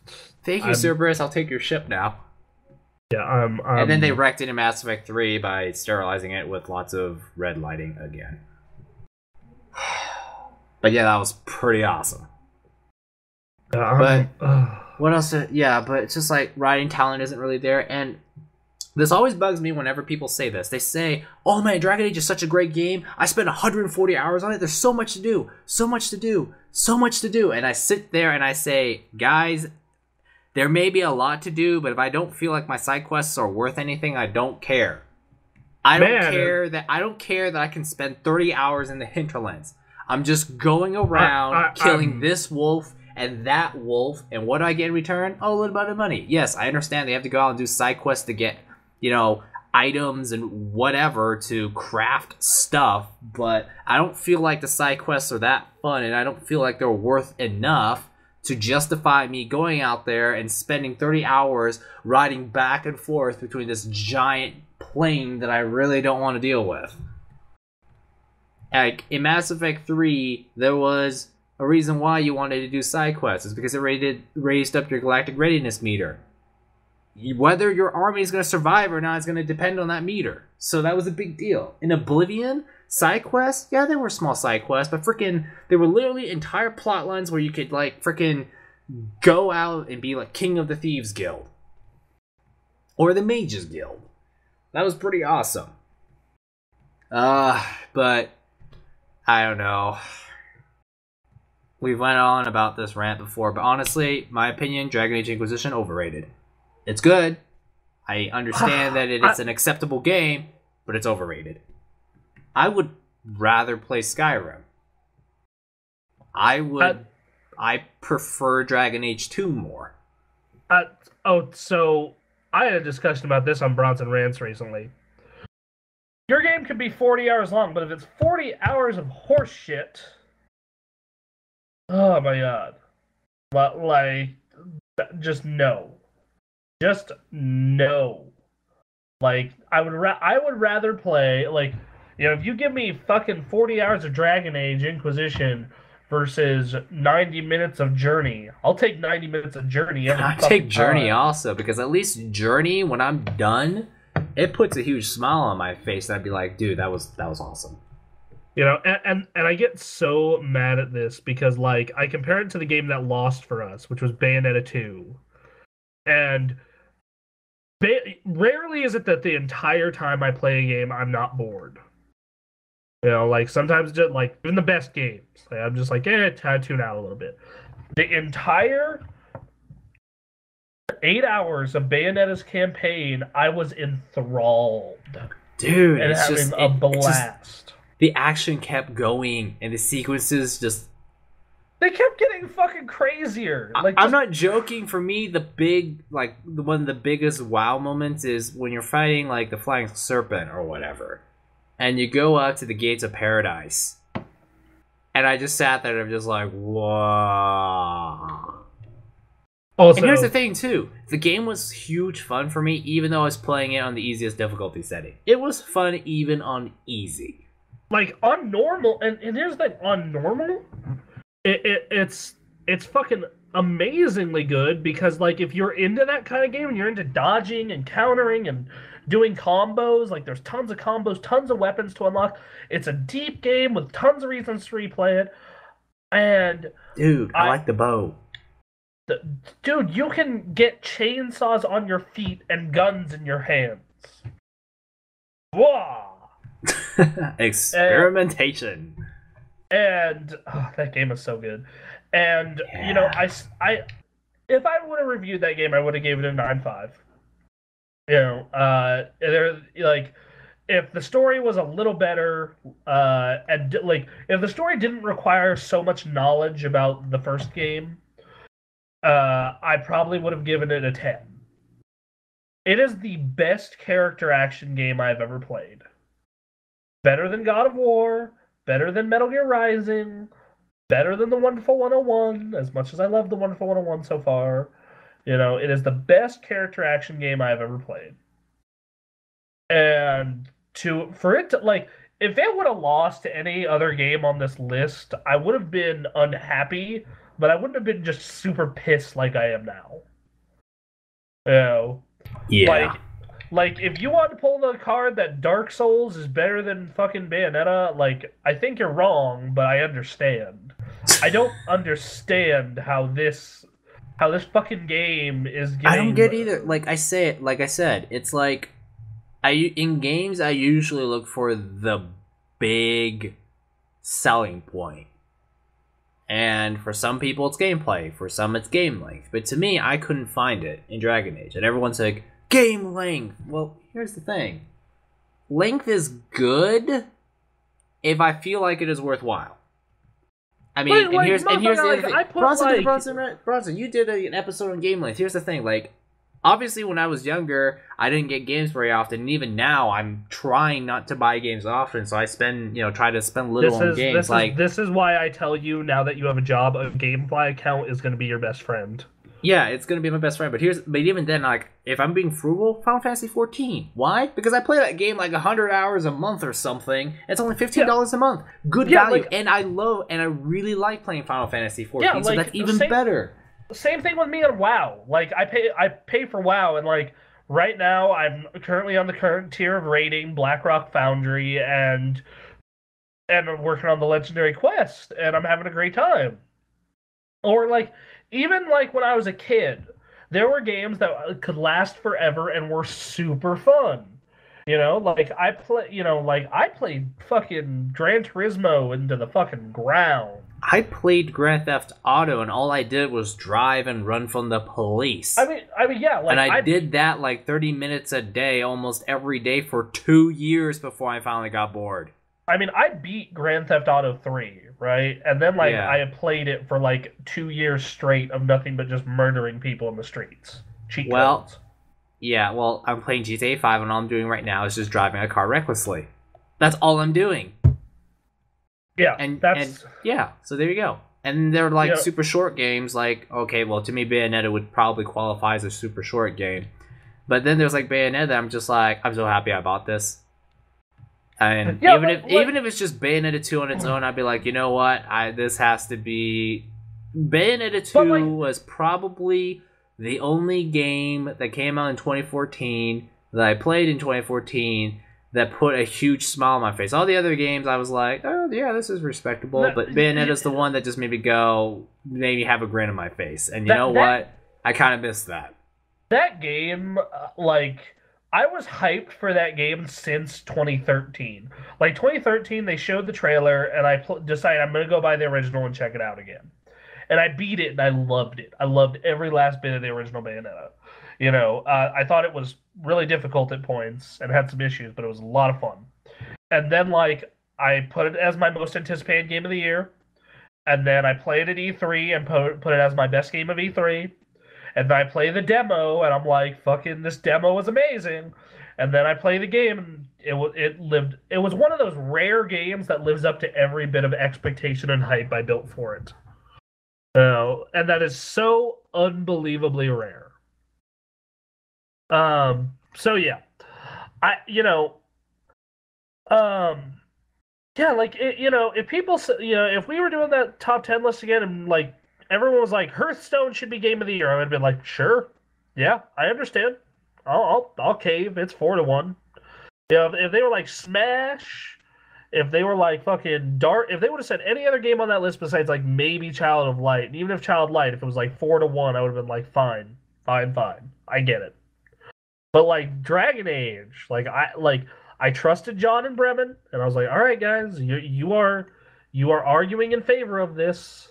And you apparently really believe in it, so I'm going to trust you. And man, that was a bad decision. I was a little concerned because, like, Bronson, this is a Western RPG. Your chances are very high you're not gonna like it. Which turned out to be the case, but worse. Yeah, it was 1,000 times worse. Because normally you would be like, I don't like it, but I get it. This is a case of... Yeah. Case of what? Hello? I lost my train of thought. Okay, well... It was normally you were like, oh, I don't like it, but I can understand it, like Skyrim. But then this is like a case of, it's actually worse. You didn't like it the whole time. Yeah, this is like Fallout again. But unlike Fallout, I'm not willing to spend 20 hours to try and understand it. I spent 4 hours, and I'm like, no, I'm fucking done. It's like this. Everyone's like, you need to spend 140 hours to understand. I'm like, sorry, I'm gonna go play my MMO now. Yeah, sorry, I'm gonna go, I'm sorry, there are a bunch of, Bloodborne's out in a week. No. Yeah, I was willing to spend the time to understand Dark Souls, and I get Dark Souls and Demon Souls. I understand why you would like those games. They're not my preference, but yeah. No, man, I'm super just about this. All right, moving on. What's the next news story? Next news story. Well, Nintendo probably could have sold more 3DSs last month, but they managed to sell 395,000 anyways. Which is more than anyone else. For the month of February. Yeah. New 3DS. Yeah, so good job, ladies and gentlemen, for buying all that Nintendo products. All the Nintendo. So. Please make more Amiibos. You have more money. Yeah, apparently they're doing a second run of Falcon, all the rare ones in Japan. So Japan. Import time. Yep. Anthony, I think we should order them in bulk because it's cheaper that way on shipping.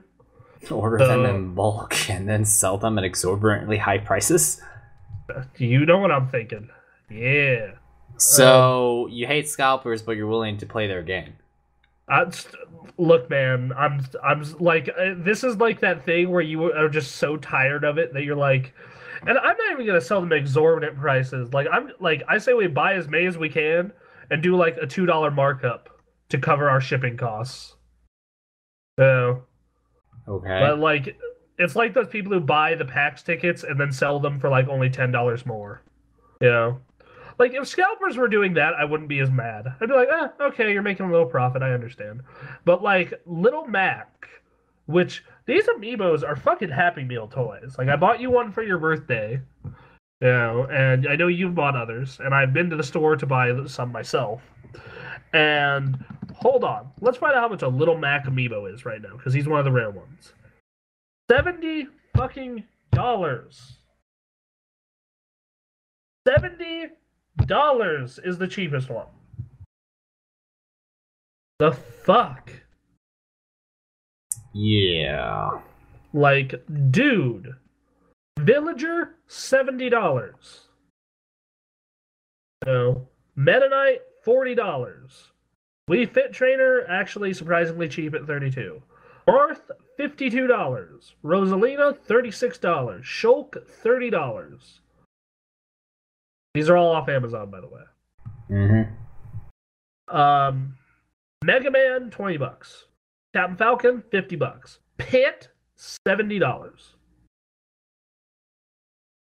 Also, if you want a limited edition version of Majora's Mask, the game, not the console, that'll run you $100. Okay. The shit is insane. Wow. Oh, I actually just found a Villager amiibo for $85. This is fucking madness.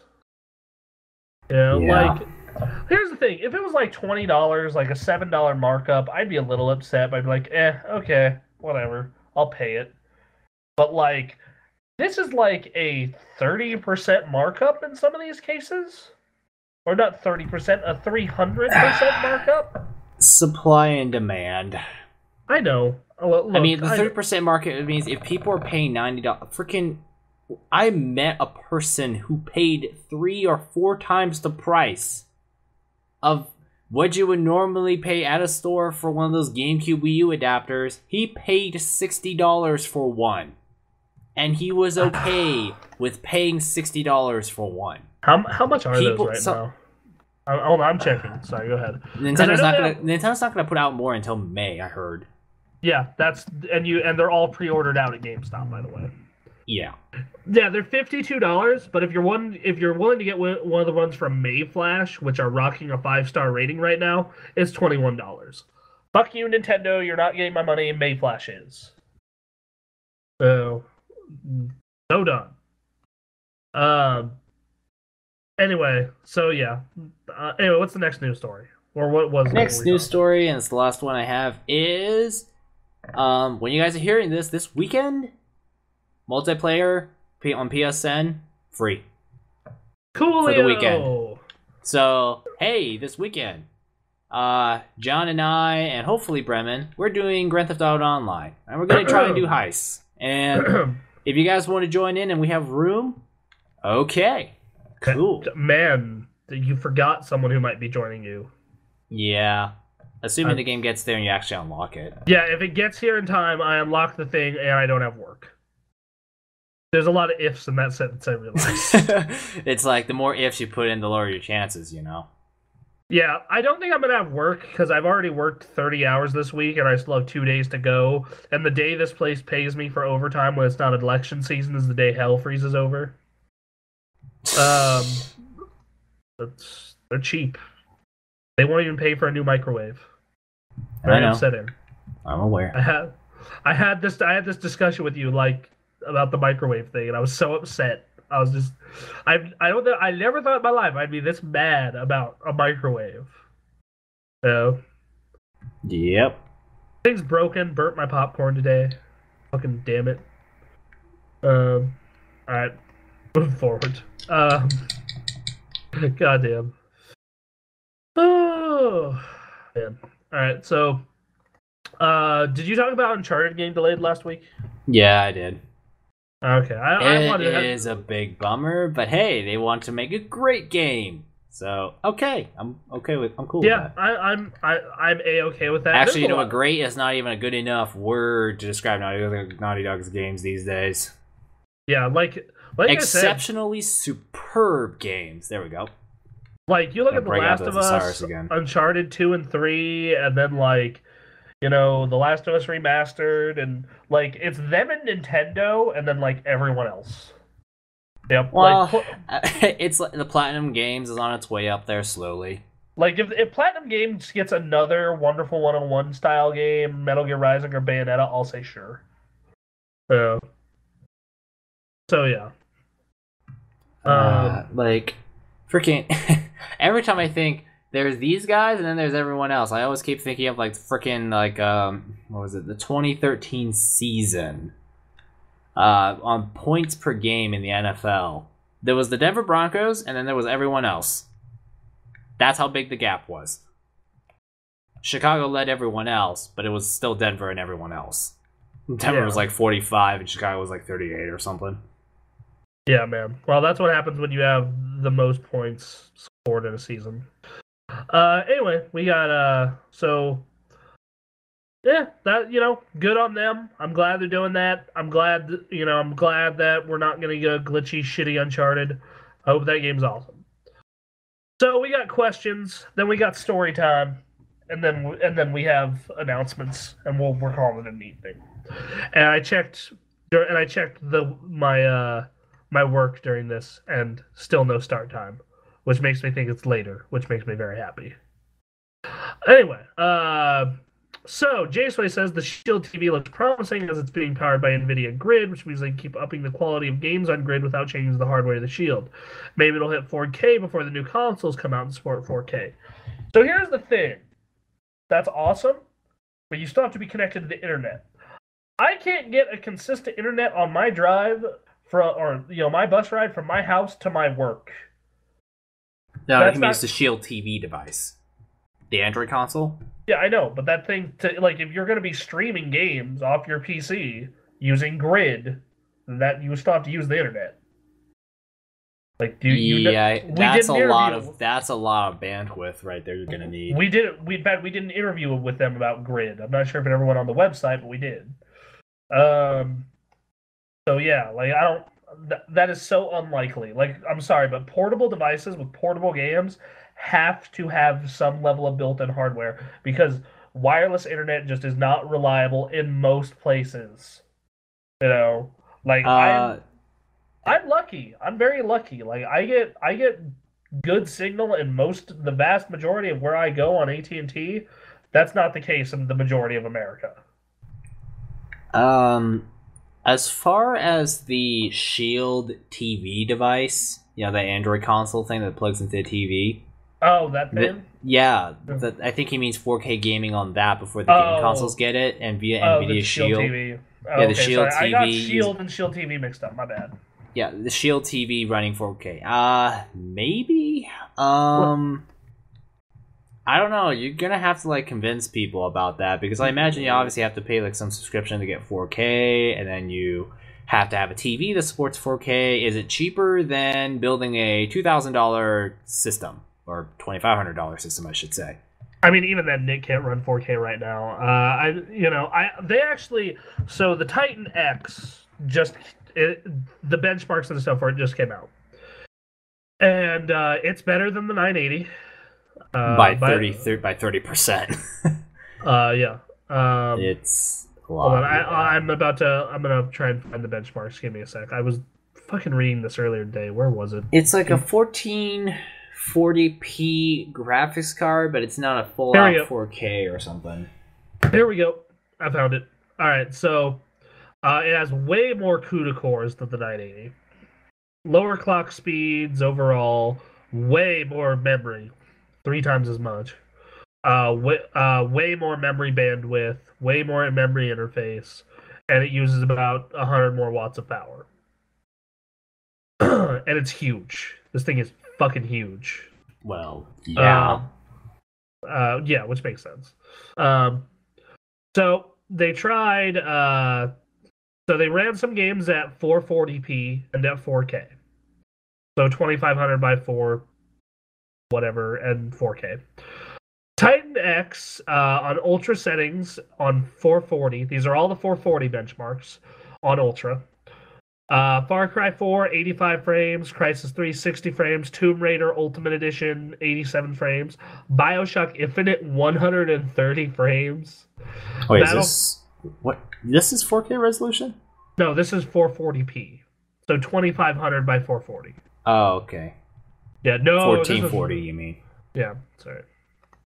Yeah, 4x440. The resolution is really fucked up. uh, and Metro Last Light is A6. Now these are the 4K frame rates, and actually this is still pretty fucking crazy. The Heaven benchmark was 32 frames. Far Cry 4, 46. Far Crysis 3, 28. Tomb Raider, 52. Bioshock Infinite, 74. Battlefield 4, 61. And Metro Last Light, 40. To put that in comparison, the 980 on those same games in the same order 23, 38, 22, 39, 55, 46, 32. So, depending on the game, it gives you anywhere from a 10 to 30 frame difference in 4K. Okay.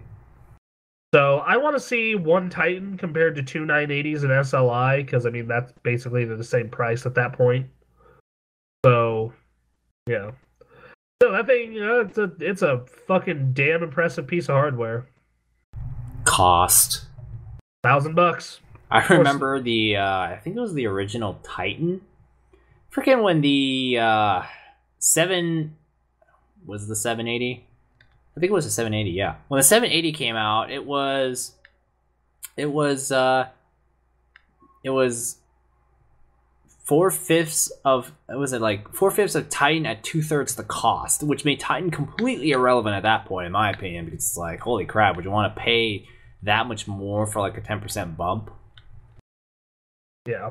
But yeah, here in this case, I'm like, okay, 20, 10, 30% improvement, okay. Sorry, 10, 30 frame improvement, okay. 10 to 30 frames, yeah. Maybe. I don't know. I want to see the comparison of two 980s versus one Titan X. Because I mean, then I think the two 980s run better. Because you gotta remember the Titan X is a single GPU solution. Yeah. So to make a single GPU go flat out. Yeah. As far as it's still really impressive. If I was building a $2,500 machine instead of a $1,500 one, I'd throw it in whatever the equivalent will be in 2016. So. As far as the NVIDIA Shield 4K, maybe. But the other thing too is that when I read that NVIDIA TV thing, it's like, yeah, you have Grid, but what games are you gonna have on Grid? Because I remember that press release, they were saying stuff like, we've got games such as Half-Life 2, Grand Theft Auto Chinatown Wars. God damn it. And I'm sitting here and I looked at that damn list and I'm just like, the fuck?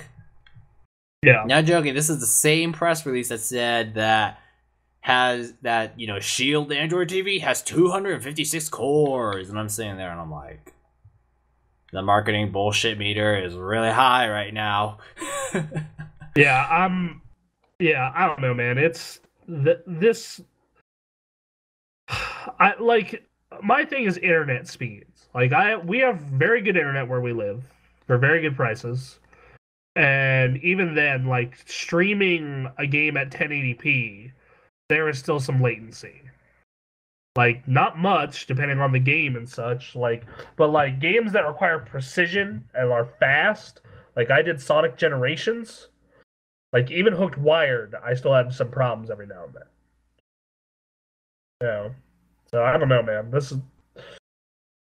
Streaming's neat, but what games are you going to get on it? What, there's all kinds of shit on there that you need to think of. Yeah. But 4K before the consoles, yeah, it could be an alternative. But again, it depends on the games. People need to fucking calm down about 4K. So let me tell you about 4K for a second. If you are on a screen that is smaller than, I'd say, 40 inches, you are going to get very minimal benefit from 4K. But color! That is going to be a big advantage, is color. But that is the biggest one. So if you are fucking losing your shit and you are not on a 42-inch or higher television, calm the fuck down. Dude, I have, freaking, my household has, this, 5-year-old Sony Bravia. Mm-hmm. Like, and it's only a 1080p TV, and it's OLED. Like, today, that technology is everywhere on regular TVs. But back in the day, that was actually kind of higher end.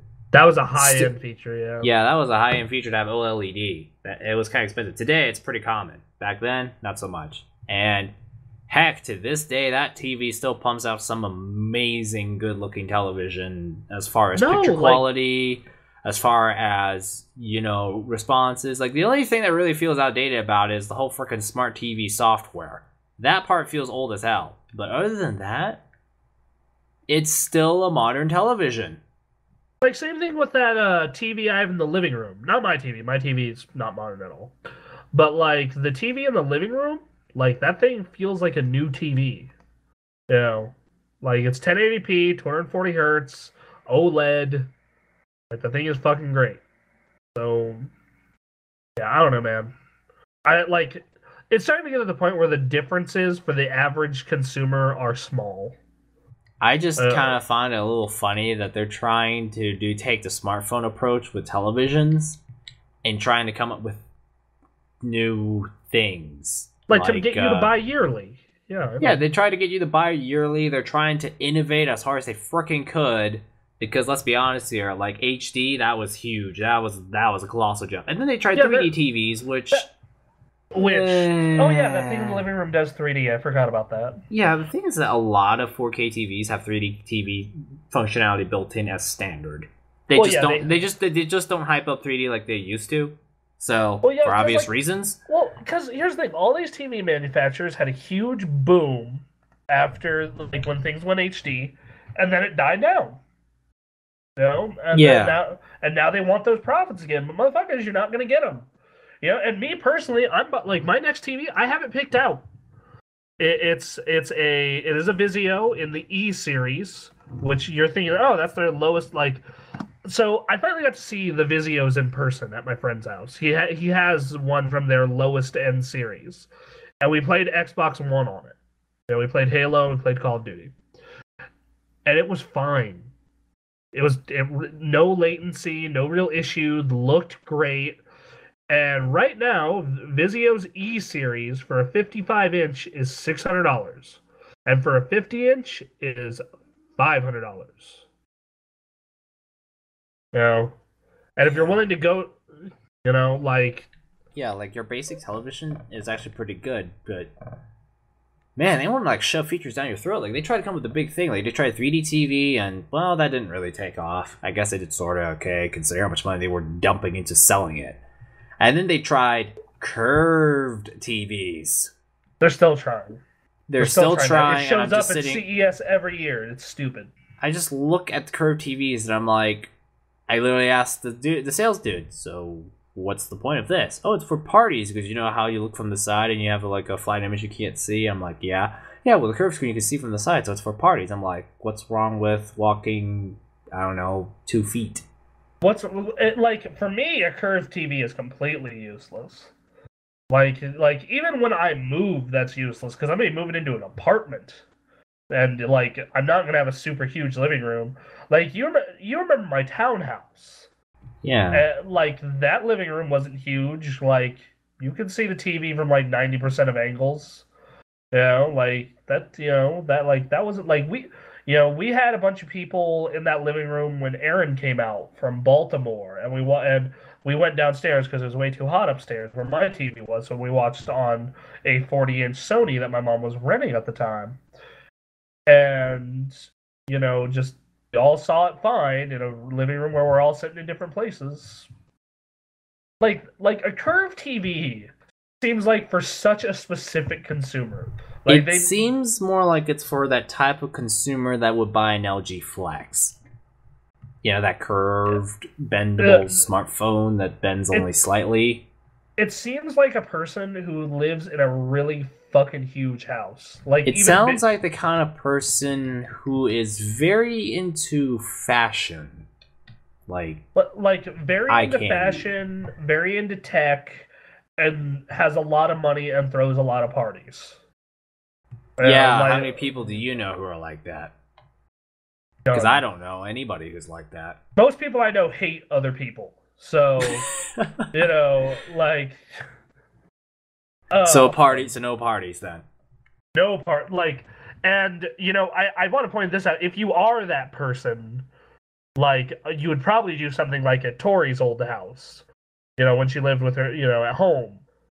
Where you have a projector. Like, that makes more sense to me. Because, you just use a wall. And you make it bigger than any TV can be. And then you spend a few $100s on a projector. Yeah. That actually works with Smash. Yeah. That was fun. That was a fun night. It was. Yeah. Rock Band worked great on it. Rock Band worked great. The previous party before that one. Yeah, man. Yeah. But, like, like 55-inch 55-inch TV for basically $600, smart TV too.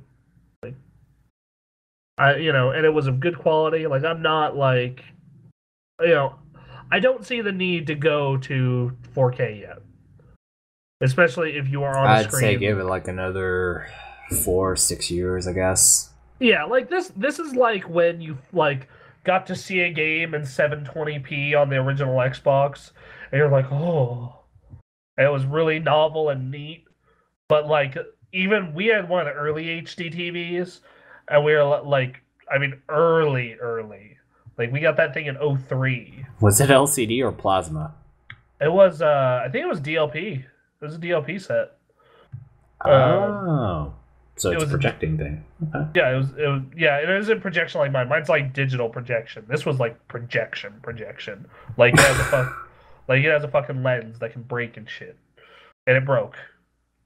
Many years later, but it broke. It actually broke, I think it broke last year, so it lasted 11 years before it finally took a crap. Which isn't bad. And it was this 65-inch 1080p TV in 2003. And my dad paid like some just asinine amount of money for it. I want to say like $5,000-6,000. But he was making good money at the time. My dad's philosophy was like, well, fucking spend it while you got it. You don't take it with you.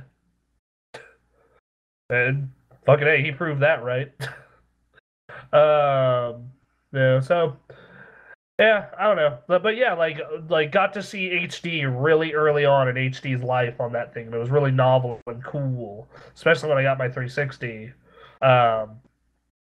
But like even then, I felt like, yeah, this is kind of ridiculous and very, like I don't feel like HD was like fully worth the investment until like 2008, unless you were playing games.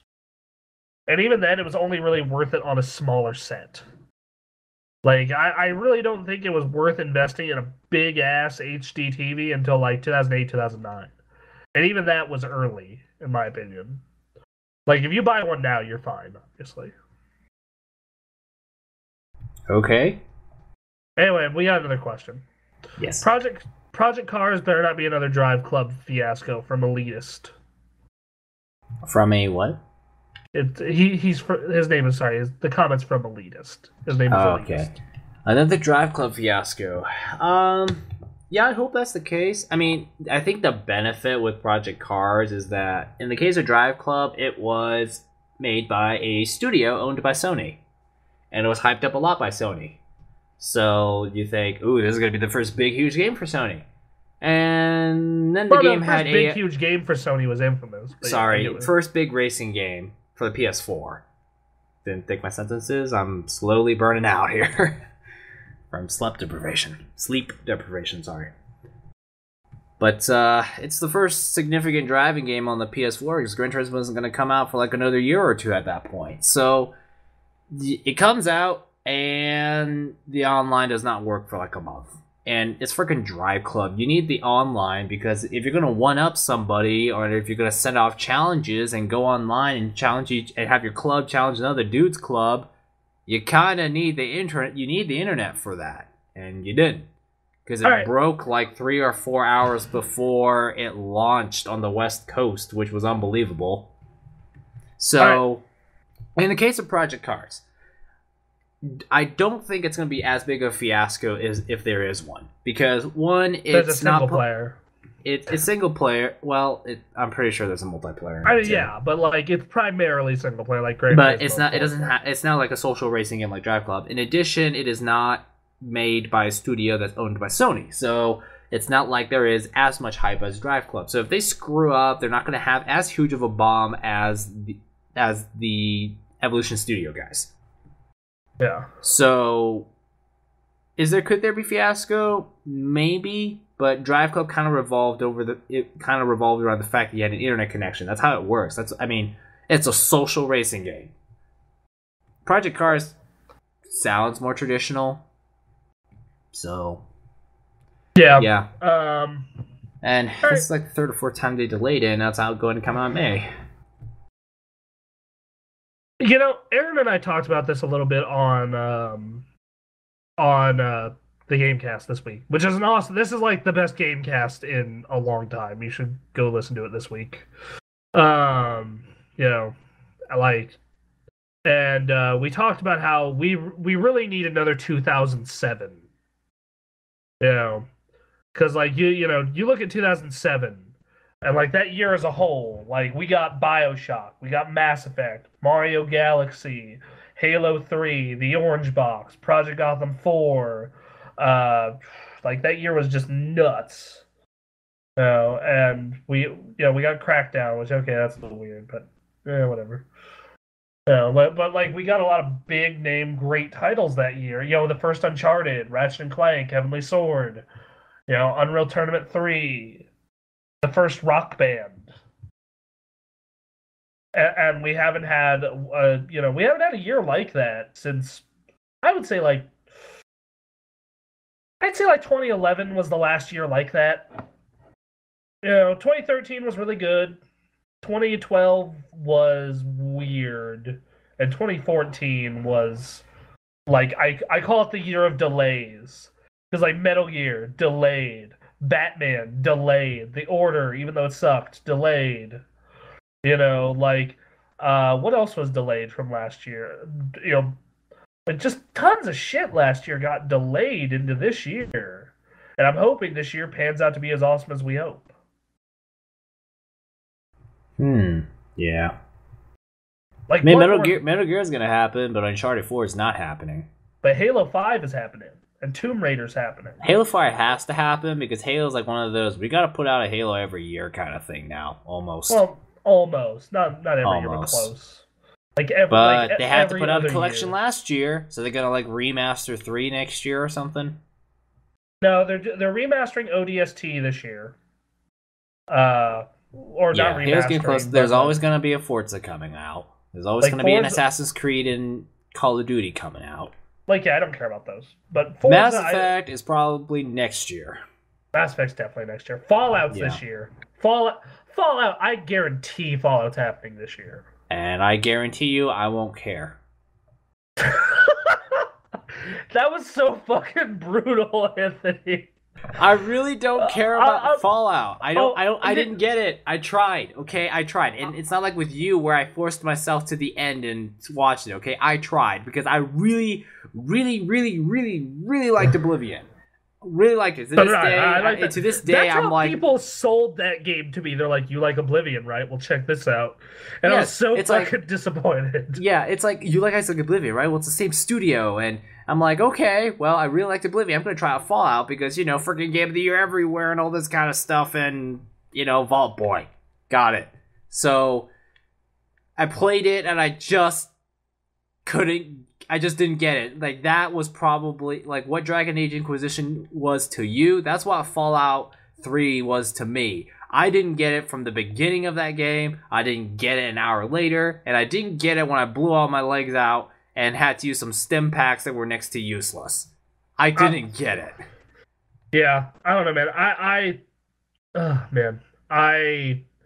So I just don't care about Fallout. I will give another Fallout a chance. You know, you gotta let a game surprise you, especially in this line of work, right? And Yes, yeah. you know, you gotta let games surprise you, or you're never gonna be happy. And I'm gonna try it.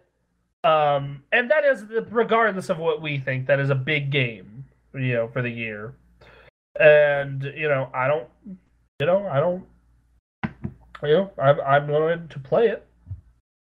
Like, and hopefully it's good, and it's a big game for the year. We're obviously not getting another BioShock for a while.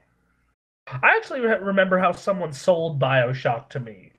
Like, they said, yeah, it's this shooter with all this, like, you know, like they were really pitching it, and they're like, and you can shoot fire and lightning and bees.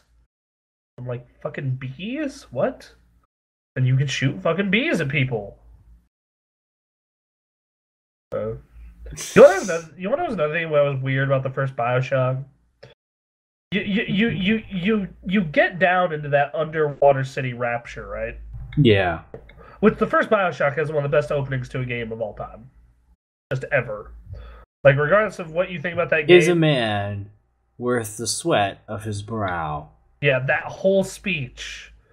Like, if you wanted a speech to pitch being a libertarian to someone, that would be it. You know. And God, what was I saying? And like you find the first plasmid, and no one says anything to you to like what it is or how to use it. You just pick this up and stick it in yourself. And I am thinking that the main character of this game had to have been a heroin addict or a drug addict. Because why else would he just randomly stick that in himself? No clue. Yeah. Anyway, we got some announcements to make. Yes. First one being, we got a panel. We got a panel. It is happening. You're like, where? Where can I see you? Well, we are going to be at Otaku Palooza at the University of Nevada, Reno. It is Reno's mini anime convention on Saturday, March 28th. Our panel starts at noon and ends at 2 p.m., but we'll be hanging out to sign shit and talk to people. Our panel's gonna be rad. We're doing giveaways again, courtesy of our new partner Moondog. So if you come and win a prize, you can get $50 off one of the badass computers that we're helping make. You know, and yeah, so that's rad. The Student Union building. It is Top in the floor. It's in the David Math and Science Center. Oh, whoops! That is not the Student Union building. That is some school building where you park in one of the garages and then walk 15 minutes down to the Davidson Math and Sciences building. Right. But it's in the David Math and Science Center. Admission is free. Is it free? Fuck yes, it is. So please come to our panel. We would be more than happy to chat with fans. We're going to answer questions, take requests. Sadly, we are not auctioning off anyone for charity this time. So, ladies, I know Anthony is enticing, but you're gonna have to wait to. You're gonna have to wait okay. to. Well, actually, you know what? That's a relief. Okay, cool. Yeah. You know, Game Expo. Still didn't like how you had to do a awkward creation contest. Hey man, it went to charity, didn't it? Oh no, this was a Game contest. Expo.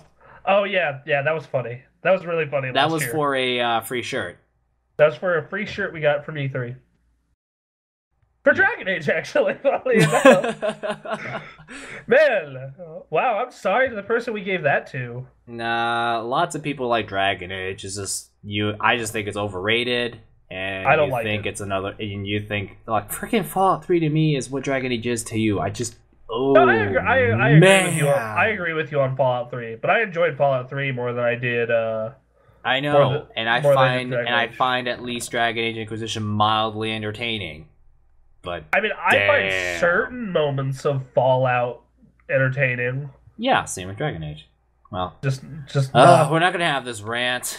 Yeah, both those games are bad. It's like the Anthony, Tom, the Fiori and Tom bucket list of things they agree are really stupid and overrated. Hey Anthony, we should do Super Mega Awesome Go Playtime of Fallout 3. I hate you. Don't dare suggest that. Hey, would you like to sit down and watch Dragon Age Inquisition? Because at least God. watching Inquisition isn't bad, because at least you get to watch a story. Yeah, that's true. Whereas Fallout 3, I watch Desert 90% of the time. Yeah, you just get to watch me be lost in the desert for hours at a time. All right, so, but yes, come to our panel. We're gonna be giving away stuff. We are a headliner for Game Expo this year. We don't have a time for a panel or everything, but we're gonna be at Game Expo in Reno, Nevada on July 25th. We don't have a time for our panel yet, but we're gonna be giving away stuff. We're gonna be auctioning a date off with some single members of the staff for charity. All of it goes to Extra Life, of course. So, go to Sick Kids. We're gonna be. I am currently gonna be walking through some really interesting ideas with Anthony and John to do something really dumb and stupid and fun. So we'll see. Joy. Yeah, Anthony knows every time I say something for a panel, it's like, oh god. What? Hey, you know what though? It makes those panels wildly entertaining. It does. The Game Expo one was pretty much perfect, in my opinion. Yeah, and then Snafu, we let things get a little too crazy, but yeah, the Snafu one, yeah, it was a little out of control towards the end, but still pretty good. We need to. So let me say this time, when we do the proposal thing next time, calm the fuck down, people. We are gonna get you in a line and have you go in order and pick the best one. Because holy shit, last time was madness. So yeah. Yeah. So yeah, come to our panel. We're happy about that. Speaking of stuff, we have a stream tomorrow, this Saturday at 11:15 a.m. Pacific time. Bremen, John, and Anthony, and possibly me are going to be doing a heist in GTA 5. Come watch us do our own version of 4-Leaf Clover and probably fuck it up. Yeah, it's going to be more embarrassing 4-Leaf Clover. It's going to end up with like 4 dudes dead instead of 1 dude dead. Yeah. Also, Stephanie, Tori, their show premiered last week, and their first actual episode came out this week. And it's fucking dope. And it features Link from Between Worlds. Yes. So if you like art and Zelda and, want a really entertaining show to watch, that is it. It is really awesome. It is called Playing God, The Art of Gaming. That's our new show. It's going to be the game of arting. I'm so done right now. Finally, but yeah, Playing God, The Art of Gaming. It's happening every Wednesday. I believe next week they are doing Cortana. I can't promise that though. Yeah. Also, Bremen stepped in for the comic last week because Tori's laptop was broke, but this week Tori's back on it. So yeah, we're gonna continue to do comics. I'm actually gonna be writing one tonight for 2 weeks from now, and we already have this Saturday or tomorrow, and the Saturday after that written. So we're on the game with those. Gamecast happens every Tuesday. Bronson Rants happens most Thursdays. Kind of comes down to my personal workload. Sorry, guys. Sometimes I need to have somewhat of a life. I don't need much of one, but I need to do something besides work my day job and work TGA. I know Anthony feels my pain on that one. Let's see, what else have we got going on? Oh, the raid. The raid is coming back for all you PC nerds. We're not sure of a time, but the raid is back. Final piece of news. I'm sure some of you saw this. We are partnering with ACI Moondog. Now you're wondering what the fuck this is all about. Well, Anthony and I are computer nerds. Yeah. Anthony just spacing out. Anthony and I, computer nerds. Nick, getting into PC gaming. John, getting into PC gaming. Stephanie, already a PC gamer, just Can't do much because her laptop's kind of crap. But she's saving up to build a new machine or buy a new laptop. And we've been wanting to focus more on PC games. And I have been working with Moondog Computers to get this partnership set up where we are selling our own gaming line. Anthony, Nick, and myself, along with the team over at Moondog, who they're nothing but professionals. Anthony has talked with my coworker Matt several times. These guys can tell you more about computer hardware than almost anyone. And yeah, so just email. So if you are in the market for a gaming machine, please consider us. We put out a amazing machine. You know, those machines are great. We have something for almost any price range. Send an email, call the store, say you're looking for the gamer access. You want a gamer machine or a machine to do gaming plus whatever extra you do with it, and a price range, and they'll set you up with the best they can. They ship throughout the country. Those of you outside of the United States, we're sorry. But yeah, we're really excited about this. This is that thing that like we've been teasing for weeks and weeks and weeks and weeks, and we just have to get the deal hammered out. So thank you for that. Anthony, you got anything on this? Currently, no. All right. Well, things are still kind of like in the initial phase of planning. Yeah, like you can still order a machine, and I'll be giving, and like you'll definitely get my insight and the team at Moondog's insight. But right now, Anthony and I are still working through build lists. So, yeah. And all these machines, definitely, you know, obviously we are making some type of profit off this. But, you know, like, that helps us. It helps us go to E3 and cover E3. You know, several members of our staff need new equipment, and it helps with that. So if you do buy one, we thank you so much. So much. So yeah. I think that's about it. Oh yeah, we're on iTunes. We're on Twitter. We're on Facebook. Go to those places. Get our stuff. Anything else, Anthony? Like us on Facebook. Follow us on Twitch. Subscribe to this podcast on iTunes. Yes. Yes, indeed. And you have an excellent week. Yes. Enjoy the weekend. Bye-bye. Bye.